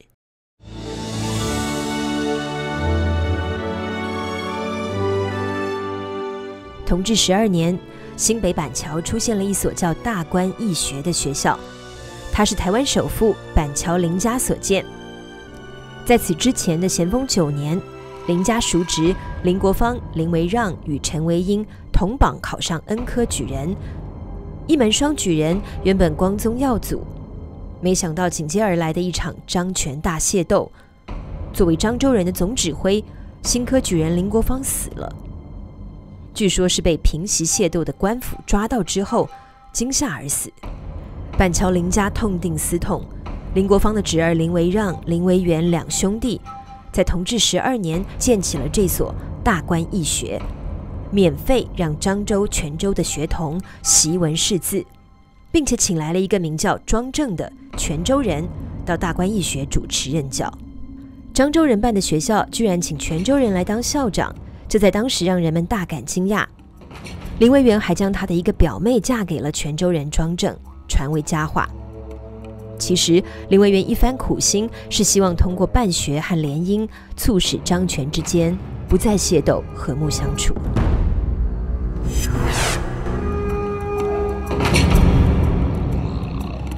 台湾社会性质改变了，使得台湾从过去一个频繁骚乱的社会，变成后来喜欢读书这样一种社会，让台湾培养了大批的人才，让台湾出现了大批的文教机构，为后来台湾社会的发展奠定了基础。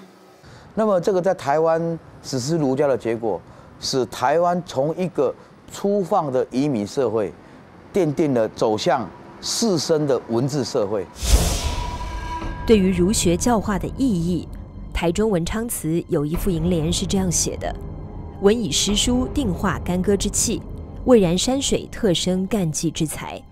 从康熙26年，清朝在台湾开始推行科举制度的200多年间，有据可考的台湾进士就有33人，其中台南占了11位。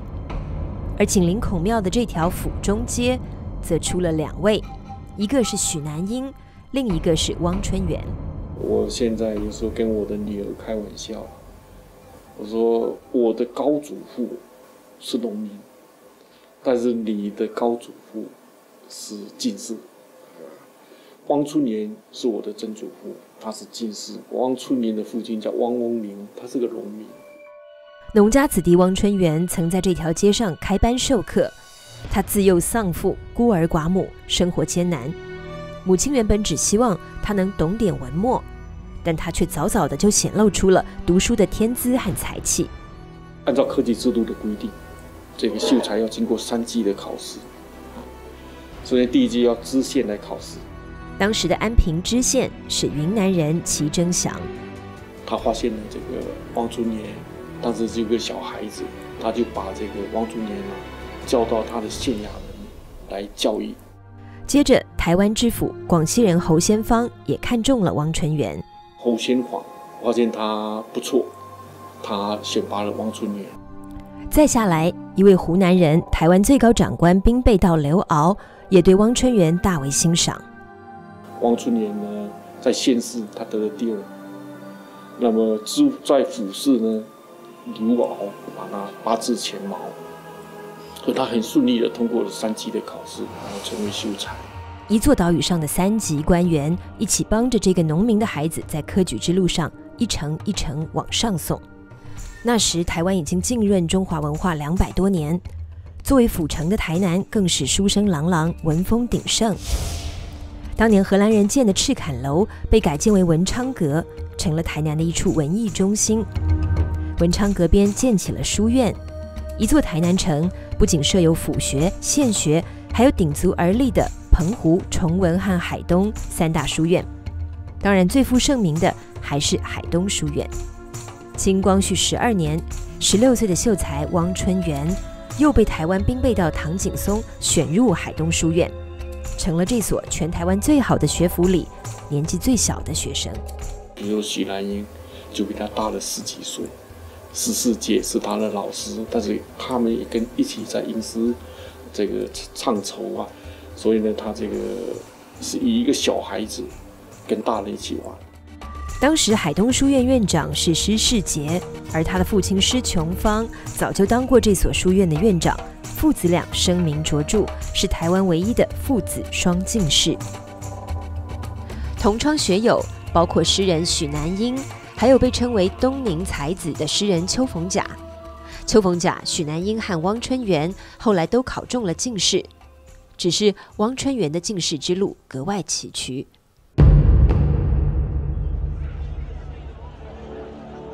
光绪21年，福建台湾安平县举人汪春元来到北京考进士。这时候，台湾学子渡海赴考的条件已经有了很大改善，不仅有官船一路护送，在福州、北京两地也都设有专供台湾学子落脚的会馆。北京的全台会馆当时建在京城正阳门外。1883年的时候，台湾到刘遨他鉴于当时台湾的文风日起啊，而且每年呢到北京去考进士的举人达到20几位哈。那在京呢应该有个会馆，所以他就拨了3000银元在当时非常大的一笔数目，设立这个台湾会馆。台湾考生在北京有了稳定的落脚点，但这届考生的心情却是相当忐忑不安。因为前一年爆发的甲午战争中，清朝惨败于日本，中日两国正在日本马关进行谈判。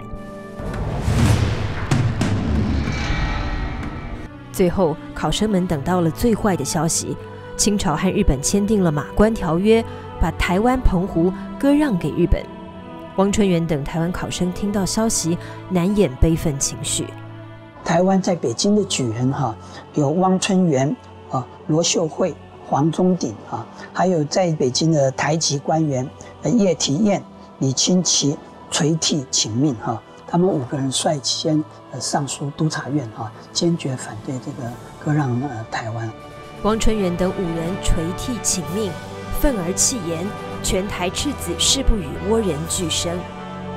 在台湾那段山河失色、血雨腥风的日子里，邱逢甲、许南英、施世杰、吴汤兴、徐湘、江少祖众多的台湾进士、举人、秀才们走出了书斋，成了反对割台、抗日保台的中坚力量。当台湾最后被日本占据之后，大批的文人士绅耻为异族奴，纷纷回去故乡。汪春元落户在漳州。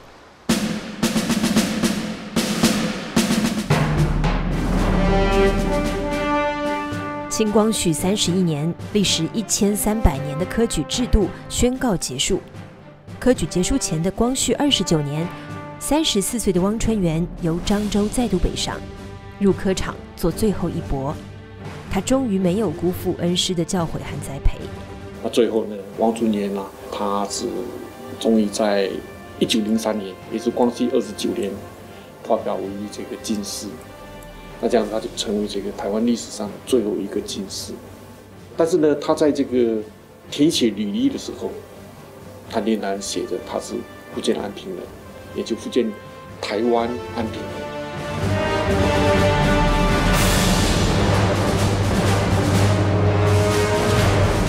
由最后一个进士汪春元溯及第一个进士陈梦球，200多年间，台湾33位进士的名字，至今铭刻在北京孔庙的进士提名碑上。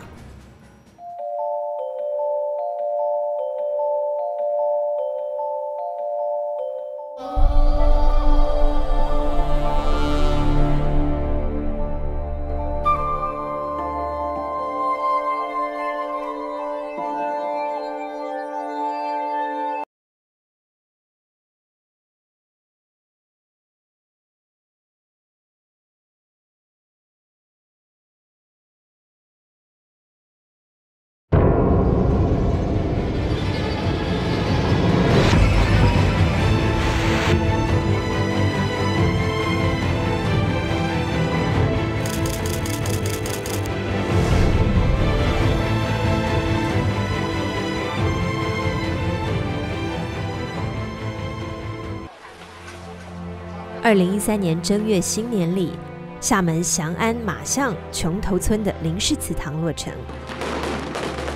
这座祠堂曾经高挂过清朝同治皇帝御赐的一门忠节匾额，也曾经做过牛棚，当过学堂，历经几度荣辱，几度沧桑。祠堂修建期间，年近100岁的林中庸老先生时时要到工地走一走。他对祖祠的修建特别关注。然后在阮厝历史咧传说，阮这厝的亲人都去我死偌岁了，怎么台湾？林中庸的叔公林相荣曾在台湾当过总兵，也是台湾最后一任战死的总兵。台湾那个以前我是听老人咧传说，也就是讲，在台湾咧乱啦。咧乱就是过万生乱啦，台人以前用电台也要去啊变乱啦呢。清同治元年，台湾爆发代潮春事件，总兵林相荣率军平乱血战而死，同时他的弟弟战死，儿子战死，侄子战死，妻子绝食而死。林相荣由家乡招募赴台的兵勇400人，也都全军覆没。琼头村这座林氏老宗祠，因此也就相当于一座树台阵亡将士的忠烈祠。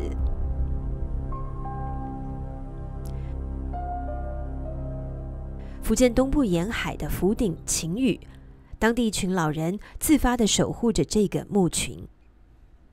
烽火营、树台、步兵、总墓。福建的话呢，不断的派班兵到台湾去守，死了以后呢，这些兵士啊，把他们带回来都埋葬。这里埋葬的人姓名不可考，只有一个树台顾兵的称谓，他们都是当年戍守台湾的烽火营官兵。清康熙22年，台湾的民政政权投降后，即将归入大清版图的台湾，将如何进行防卫？年轻的皇帝颇为犹豫。让民政故地的台湾人来当兵，康熙不放心，但要在台湾专设一支军队。刚经历平定三藩和台海之战的清朝，财政状况又难以承受。所以最后呢，还是施琅想到一个妙策，就是说由沿海的这些口岸内地头调一些军队来台湾驻守驻防。最重要，第一个，军队的人员的编制没有增加，因为从内地调过来。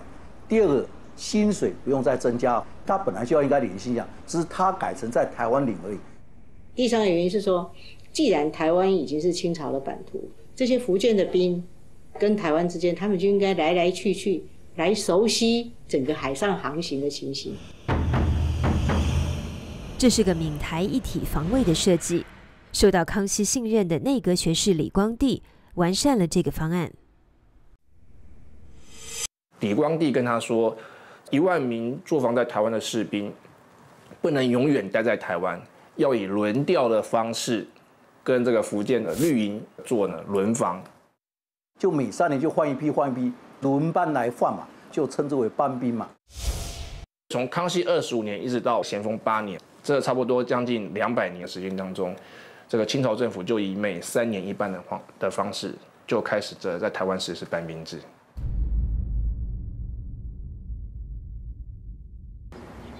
台南市这条清静的小街原名总爷街，因为当年台湾最高军事长官台湾镇总兵的衙门设在这条街上。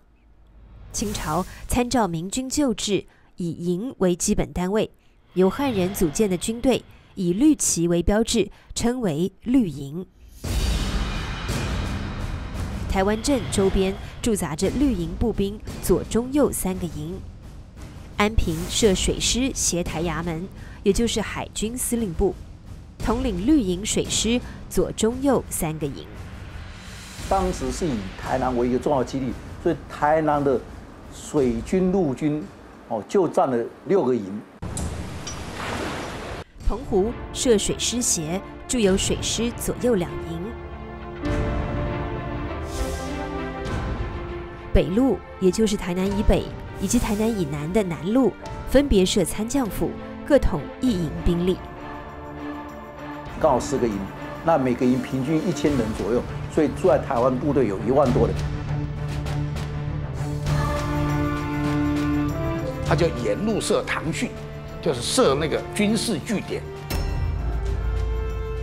这种称为训堂的军事据点，兵员多的上百人，少的就不到10人。当时候清廷是没有警察的，所以其实在班兵当中，将近快要3分之2人都在守训堂。这个绿营的士兵，他平常有负责维持治安的任务，所以呢，有点类似今天的警察。那因为他设了堂训，老百姓才能上来啊，因为你那边有军人驻扎在那里，有老百姓的安全上得到保障啊，所以促进了台湾的开发。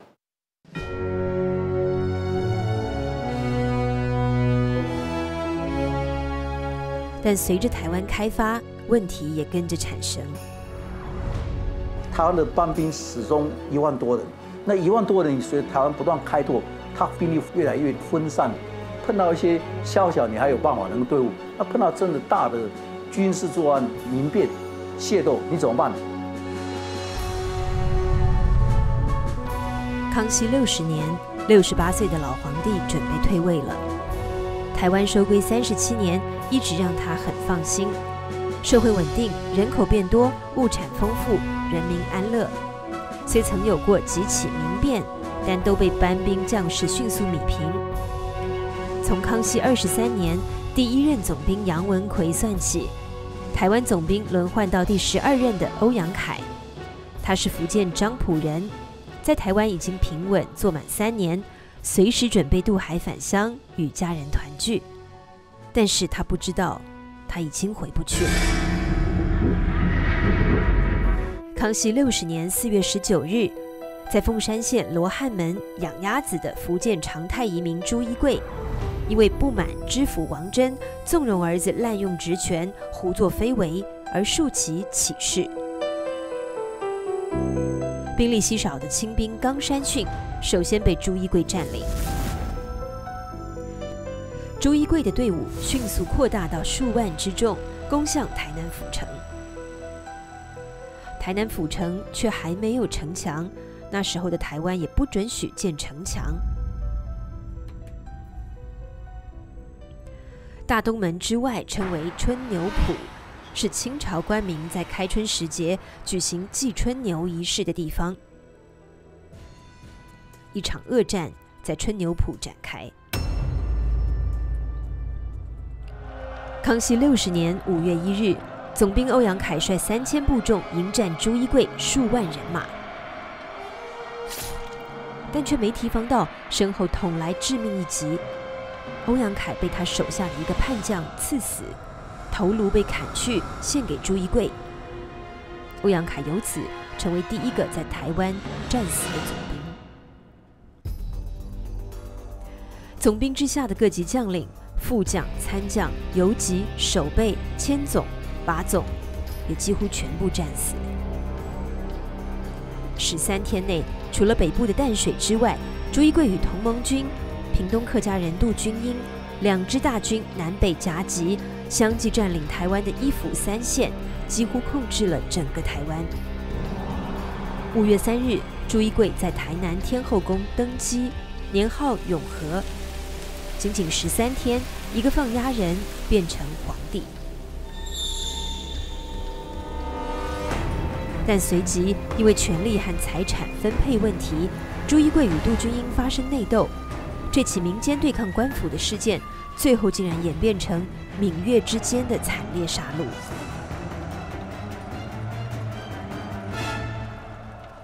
朱一贵事件。我们6堆乡亲客家乡亲为了要保乡卫土组织了这个6支义勇军队然后帮忙平定乱世。屏东一带的客家庄以军队编制统称为6队，多年后按谐音改为6堆。施世票，福建水师提督，他是施琅的儿子，16岁就随父出征，参加过澎湖大海战。兰亭真，南澳总兵。他的族兄是施琅的平台先锋兰里，2个与台湾早有渊源的将领奉命赴台平乱。他们分率水陆两军1万多人，于6月13日登陆鹿耳门，经过7天激战，击溃朱一贵主力，从而一举平定台湾。朱一贵被抓，押解北京审讯后遭到处决。台湾有一首民谣。头戴明朝帽，身穿清朝衣，5月称永和，6月还康熙，唱的就是他。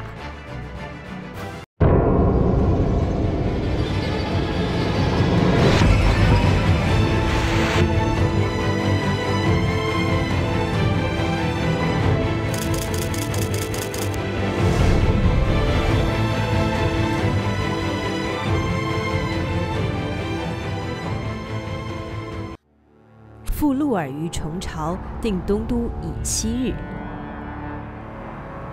朱一贵事件平定后，兰亭真接替战死的漳浦老乡欧阳凯担任台湾总兵。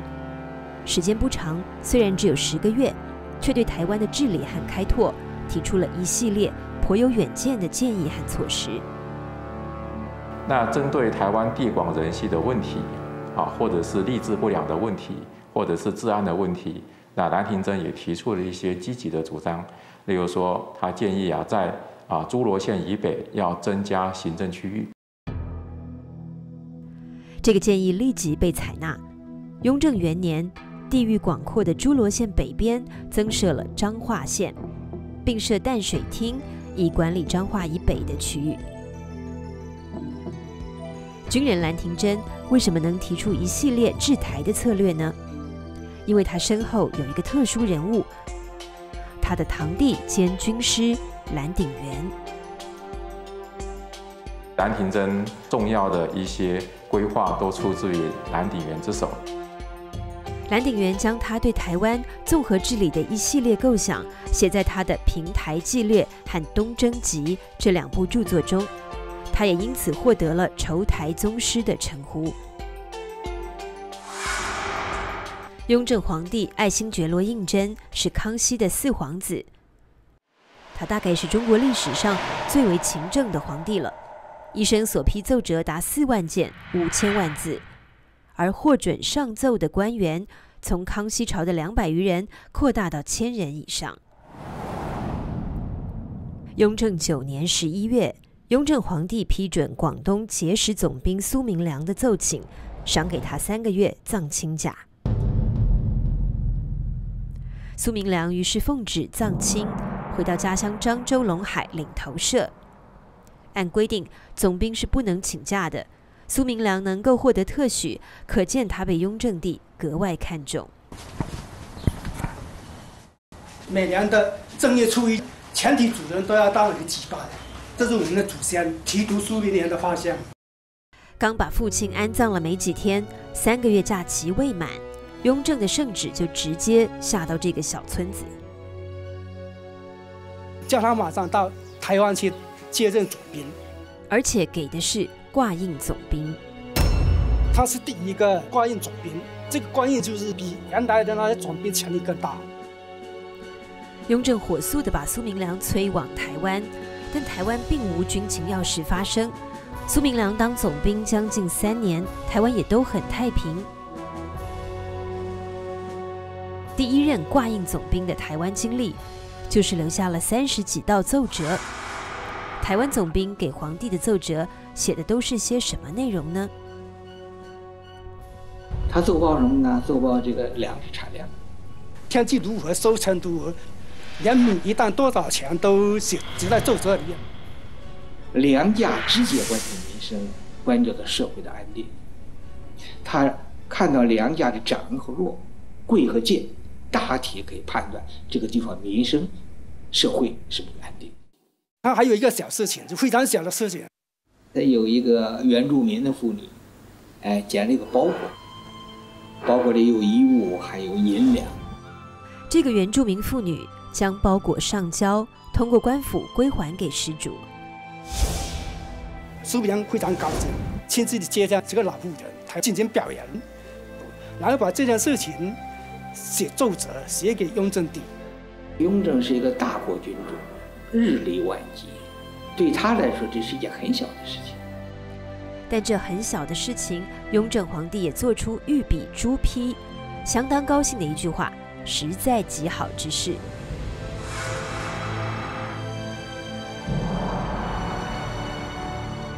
苏明良3次获得雍正御笔的福字，清朝皇帝都爱写这个字，用以赏赐手下的重臣爱将。甘国宝得到了乾隆所赐之福。国宝美啊！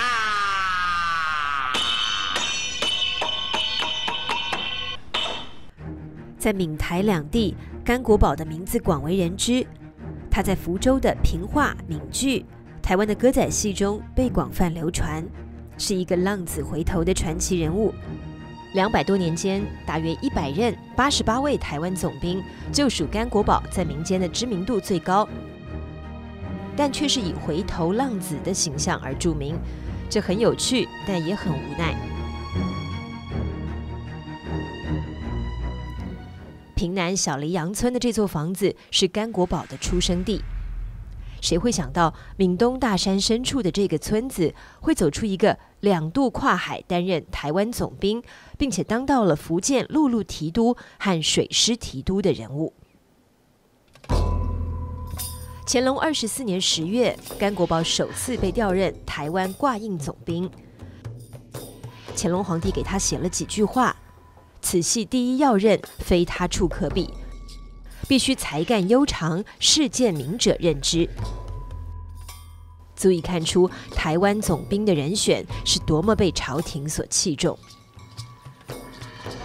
史籍留下甘国宝在台湾的主要事迹，一是在海岸率兵巡防，缉捕海盗，这是台湾班兵的基本职责，防海。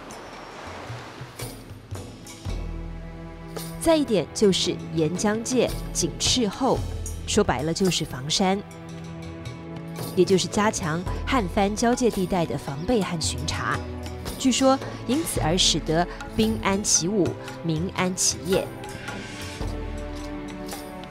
甘国宝一员武将，却雅好文墨，以纸画虎是他的拿手一绝。同治年间的总兵刘铭登，这个虎字写得也虎虎有生机。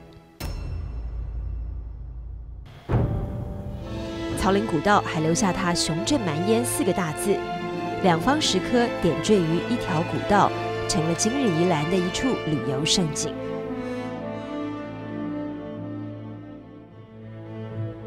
雍正8年，曾任台湾总兵的同安人陈伦炯完成了这部《海国文件录》，不仅画出了台湾的前山和后山图，并且在世界历史上第一次把南海诸岛划分为4大群岛，并明确标绘出地名和位置。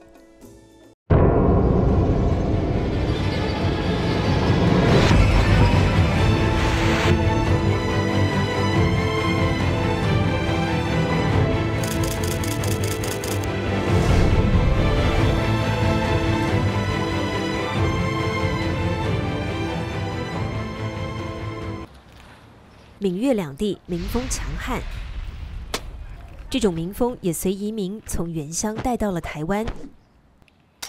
毕竟要在一个新开发的移垦社会里生存，拳头有时显得和锄头一样重要。200多年间，各种械斗屡见不鲜，成为台湾社会的一个麻烦。因为台湾本身不大嘛，它小，整个台湾能开发的土地有限，那人不断的涌过来，就造成了一种生存的一种争执。还要争地盘啊，争水，样样都要争。有时候连赌博也争啊，赌输了他就会打群架，就变成械斗哦。这种现象的话，在台湾是非常的多。台湾社会也就产生了一个特殊的阶层。我们台湾叫做罗汉脚。罗汉脚是什么？打光棍的，都是穷光蛋，娶不到老婆，这些人就是变成亡命之徒，随时随地就可以打起架来。啊，打起架来，他就成群结队，然后一蜂窝就打。乾隆47年，彰化县一场庙会上偶发的口角冲突，不料变成漳州人和泉州人的大械斗。罗汉脚是这场械斗的主角。400多村庄被毁灭，成千上万人成为难民。台湾班兵已经无法制止这场大规模的流血事件。福建水师提督黄世简亲自出马，以铁血手段迅速平乱。黄世简的神勇表现，给乾隆皇帝留下了深刻而又良好的印象。黄世简的曾祖父黄吴曾是郑成功的海城守将，后来县城降清，被清廷封为海城公，世袭12次。因此，黄世简在9岁的时候就袭爵成了海城公。历史上战事频仍的海城，崇尚保境安民的城隍爷。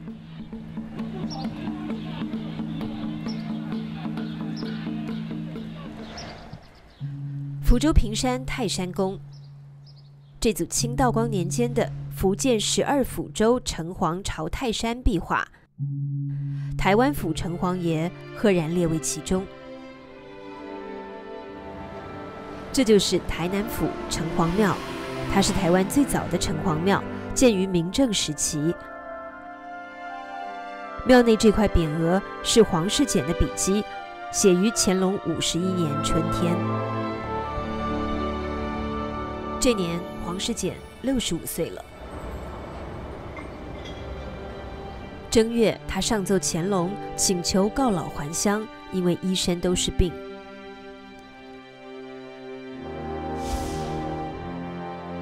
但76岁的乾隆皇帝不准，给黄世简送去人参、高丽清心丸等滋补品，嘱咐他好好养病。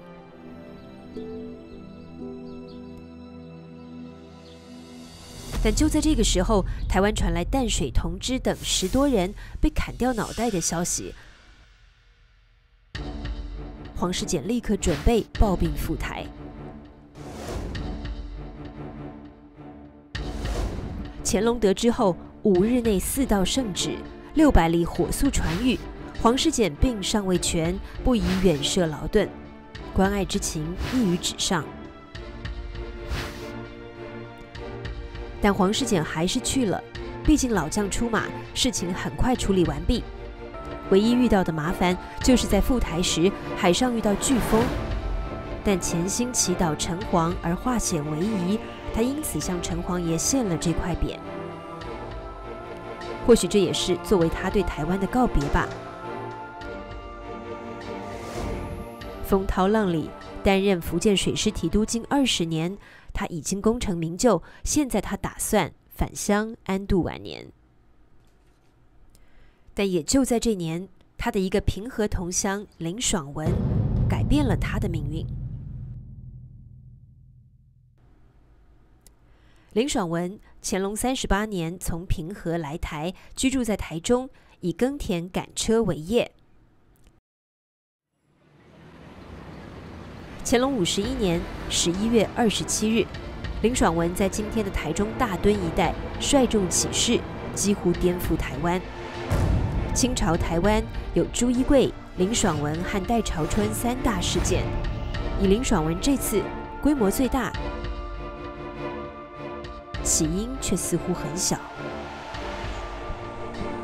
在我们斗六有一个人叫做杨文林，他因为没有儿子，就抱养了一个杨光勋一个儿子，就后来呢自己又生了，叫杨拉氏。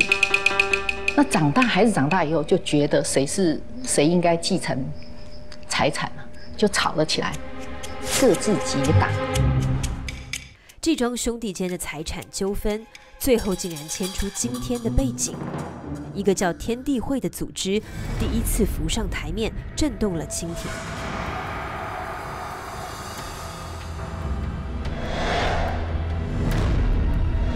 天地会就发源于黄世简的家乡平和云霄一带。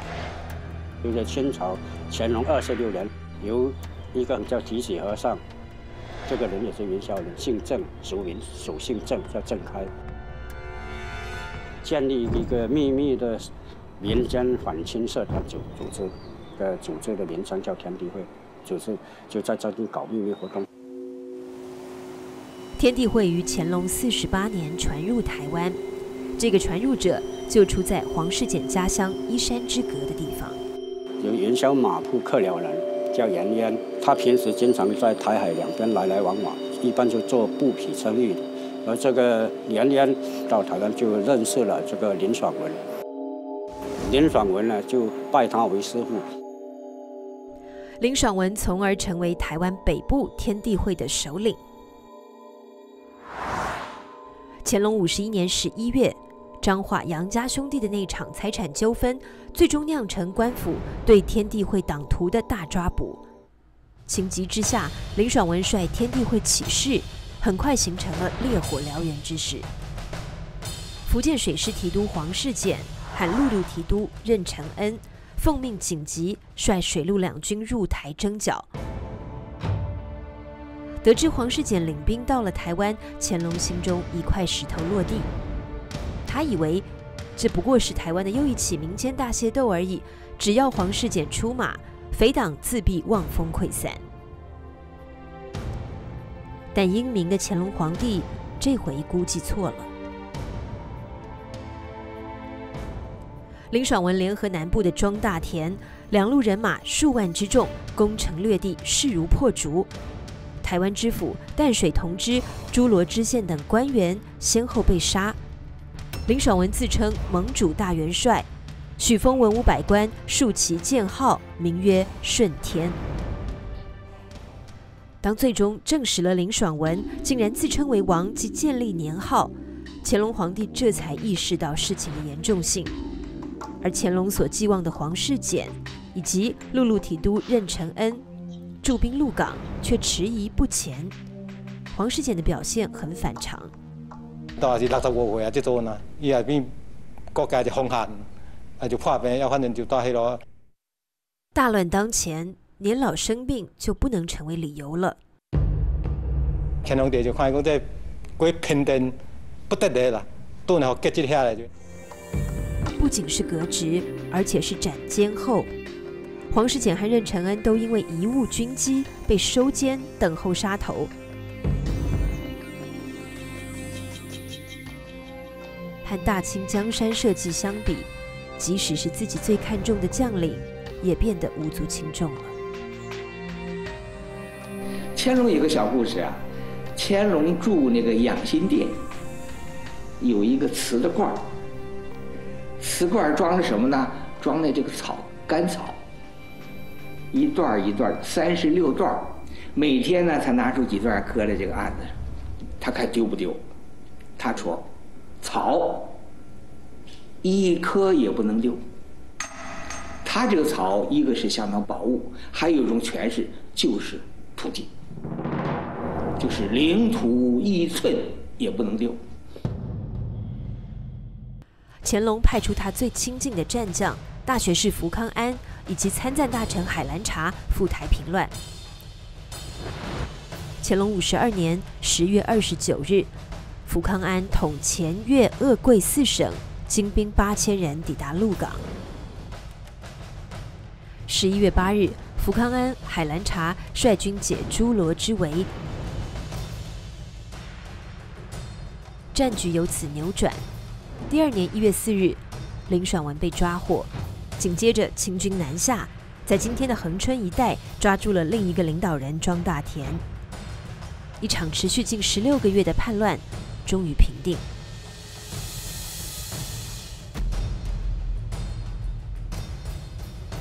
这起事件使整个台湾社会历经了一场浩劫。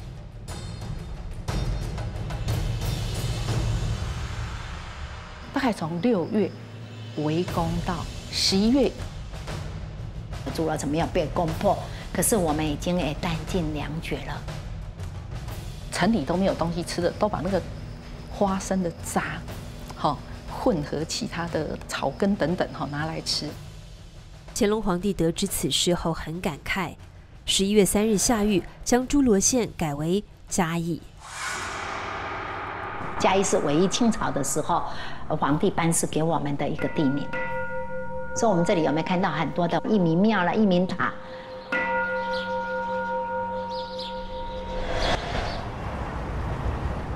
云林北港当时名叫笨港，是林爽文事件的一个重灾区。我们这个地方呢，是一个小都市啊，是一个港口啊。港口要安定，才有贸易、有生意可以做啊。它自然而然会老百姓，就是商人会出一些钱，组织这些民兵的团练来保护地方。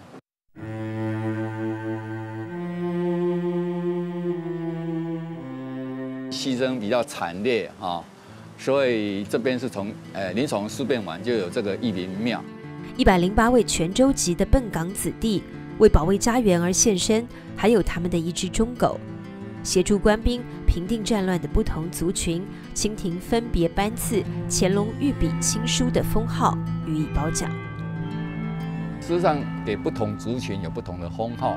像我们这个泉州人的义民庙呢，他给他的封号叫做精义，如果是漳州人叫做师义，甚至连原住民也有义民。就为了保护他们原住民部落而牺牲的，给他们封号叫效忠。客家人他们变成他们族群的中心信仰，他们的封号叫做保忠。台湾恢复了秩序。福康安于乾隆53年5月率军渡海凯旋，乾隆在中南海紫光阁举办盛宴，隆重犒赏有功将领。而仅在1年多前，曾备受乾隆赏识的黄世简，也曾风光出席朝廷举办的盛宴。昨是今非，天壤之别，对于老将军黄世简来说，真是情何以堪。好在乾隆最后悯其老病，又念在他祖父世有劳基，赦免了他以及另一位提督任承恩的死罪。乾隆将平定台湾列为他的10全武功之一。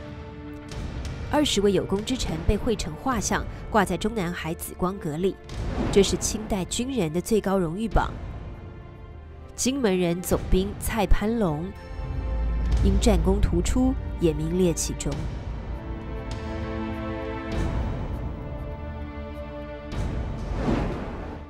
台南赤坎楼前一字排开的这9座记功碑，是林爽文事件平定之后，清朝下令篆刻的。它由乾隆御笔亲书的5篇满汉诗文组成，碑文详叙平定过程，洋洋洒洒，极尽铺陈。但心情亢奋的乾隆皇帝同时表白，自己是不得不用武，又深具用武。运往台湾的记功碑共10面，还有1面立在嘉义县，是乾隆为清军统帅福康安立生祠的圣旨。这场战争让福康安风光无限，而令人没有料到的是，台湾总兵柴大济成为整个林爽文事件中最悲情的人物。诸罗城没有被林爽文的重兵攻破，是柴大济在城内坐镇指挥，算是立了大功。但他也许是怠慢了福康安。战后，福康安开始查他，一查也就查出了贪污问题，在台湾收取所谓的海口银，也就是向来往船只收取额外的钱财费用。那柴大济其实有功的，怎么到最后沦落到被杀头呢？后来就是查出，他们基本上都有去收这样的费用。这是沿袭多年的官场海口漏规。当年黄世简曾经反映过，但乾隆没有太在意。这回因为涉及军队腐败，差点丢了台湾，那就绝不饶恕了。乾隆决心杀一儆百，整肃官风，于是柴大济人头落地。所以乾隆皇帝也是一个非常，我觉得很英明的皇帝。他从这个柴大济开始往上算10任，全部都抄下来，嘿，希望能够来制止这样子的歪风。这也算是林爽文事件给台湾班兵敲响的一记警钟吧。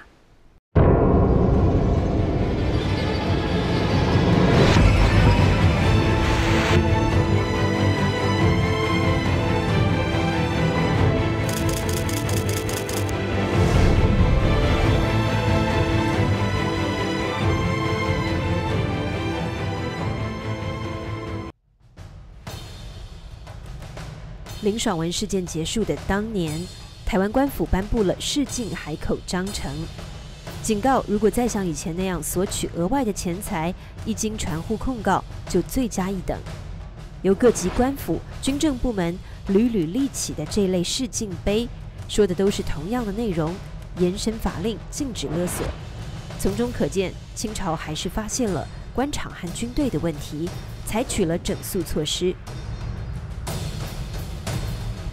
台湾总兵禁止勒索的告示，醒目的镌刻在人流出入的城门内。这座鹿港金门馆，则又是一个特别的军人俱乐部。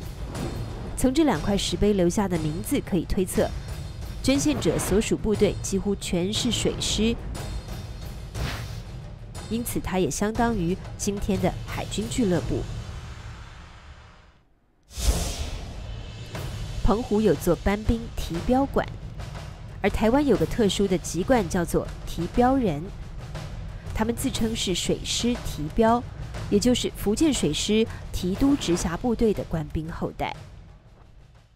有很多班兵，他爱上台湾这地方，爱上台湾的姑娘，那最后呢，就有点像今天我们所谓的外省本省的通婚，就很多班兵就娶了太太，或从大陆带眷属，那就在台湾，就留在台湾开垦，落叶生根。就变成我们今天所谓台湾人祖先。在澎湖提标馆中，除了祭祀海神妈祖和齐天大圣孙悟空之外，提标人的祖先牌位也供奉其中。像我的这个高祖父呢，他是由福建同安刘武店然后来到了这个澎湖，他后来担任澎湖左营的牵总那我们也自称我们是提标的后裔。澎湖除了这座提标馆，还有烽火馆、海坛馆、南澳馆和铜山馆。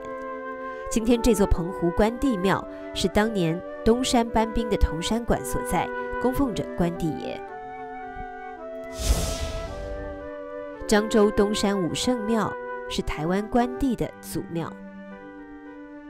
这个实行班兵制度200余年，至少有4万多铜山子弟到台湾去戍守。东山流传着一个四命妈的故事。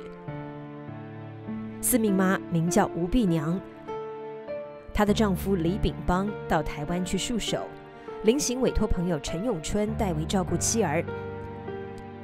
那时吴碧娘已有3个孩子，生活困难。陈永春不负有人之托，对吴碧娘母子尽心照料，但久而久之就引来了闲言闲语。吴碧娘是个非常贞烈的女子，就忍受不了，结果呢就把她的3个孩子都扔到井里，自己跳井而死。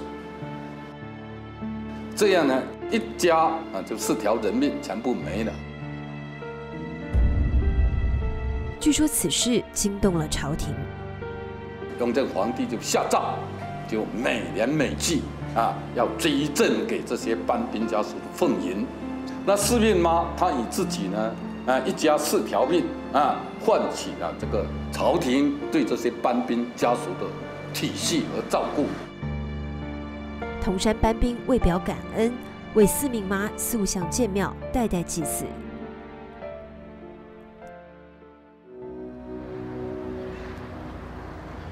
位于闽江口的福建马尾闽安镇，是清朝福建3大水师基地之一。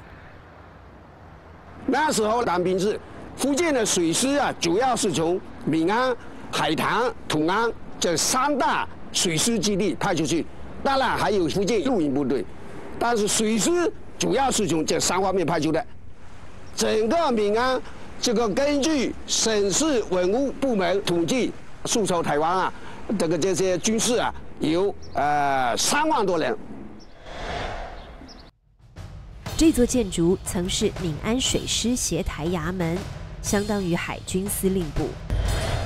第一个战死台湾的总兵欧阳凯，最后一个战死台湾的总兵林相荣，都曾在这里担任过最高军事长官闽安副将。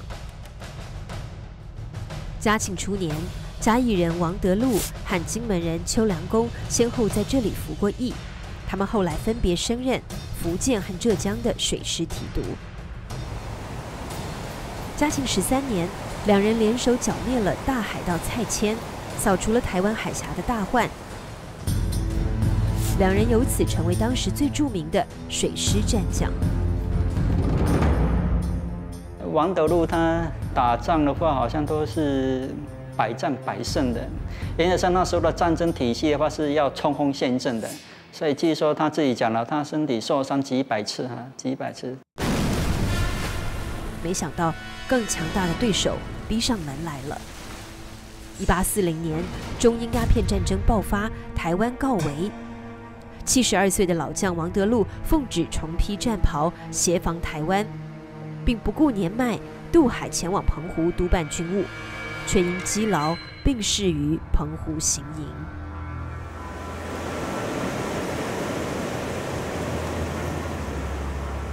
足堪告慰王老将军的是，在这场战争中，台湾军民打赢了英国入侵者。当时的台湾道姚营和总兵达洪阿一反官场文武不合的陋习，和衷共济，严密布防。基隆的这座2沙湾炮台，就是当时姚营开始建的。大敌当前，台湾民众没有了闽粤漳泉之间的隔阂，他们同仇敌忾、保家卫国的义民精神再次彰显。1841年9月30日，基隆首战，二沙湾炮台一炮击中英军炮舰纳尔布达号。清军出击，在斩杀英军32人，擒获133人，缴获大炮10门。这是台湾班兵200年间打得最漂亮的战役。鸦片战争中，内地沿海防线损兵折将，丧失失地，唯独台湾的抗英战线连战皆捷。1840年之后呢，清朝政府面对的这个对手呢，全部都是有船坚炮利的这些西洋人。所以这个时候，整个的一个防御的措施，那个思维都需要转变，然后这个军种也必须要去改变。当时湘军跟淮军呢就崛起了。那这个样的新的替代性的军队呢，就是湘淮军，正式的称呼叫做防军。那从同治一直到光绪这2朝，台湾的这个驻防军队呢，就是由所谓的防军来取代的绿营。在光绪元年到20年之间，有很多不同省级的军队到台湾来。由此，防军代替了班兵，实行了200年的台湾班兵制度，于是寿终正寝。班兵在台湾最重要的贡献就是对于台湾区域社会秩序的稳定，我觉得它发挥了一定的效果。清朝政府的对于这个台湾这个地方的这个统治呢，把这样的一个重责大任交给这个班兵的手中，在班兵的人数条件不够的情况底下，还有办法呢，很稳定的控制台湾210多年，这样的一个历史也是不可忽视的。经历了鸦片战争抗英洗礼的基隆二沙湾炮台，后来又经历了1885年的中法战争和1895年的乙未抗日战争。他同时还经历了台湾由班兵向防军转换的历程。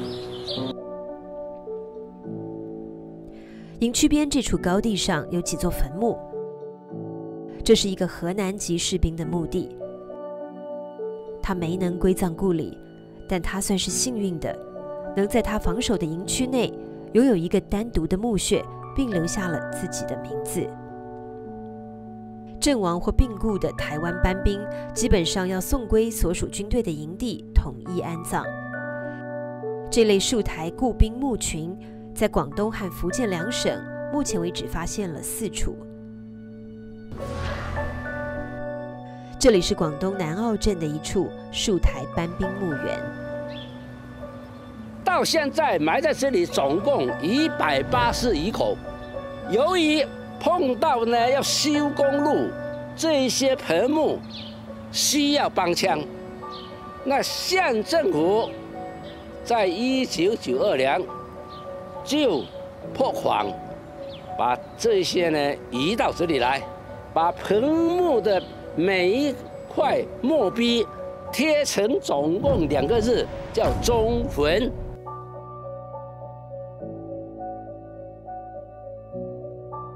福州马尾闽安镇这片墓地，埋葬着1874年跟随钦差大臣沈葆桢前往台湾的135位树台官兵。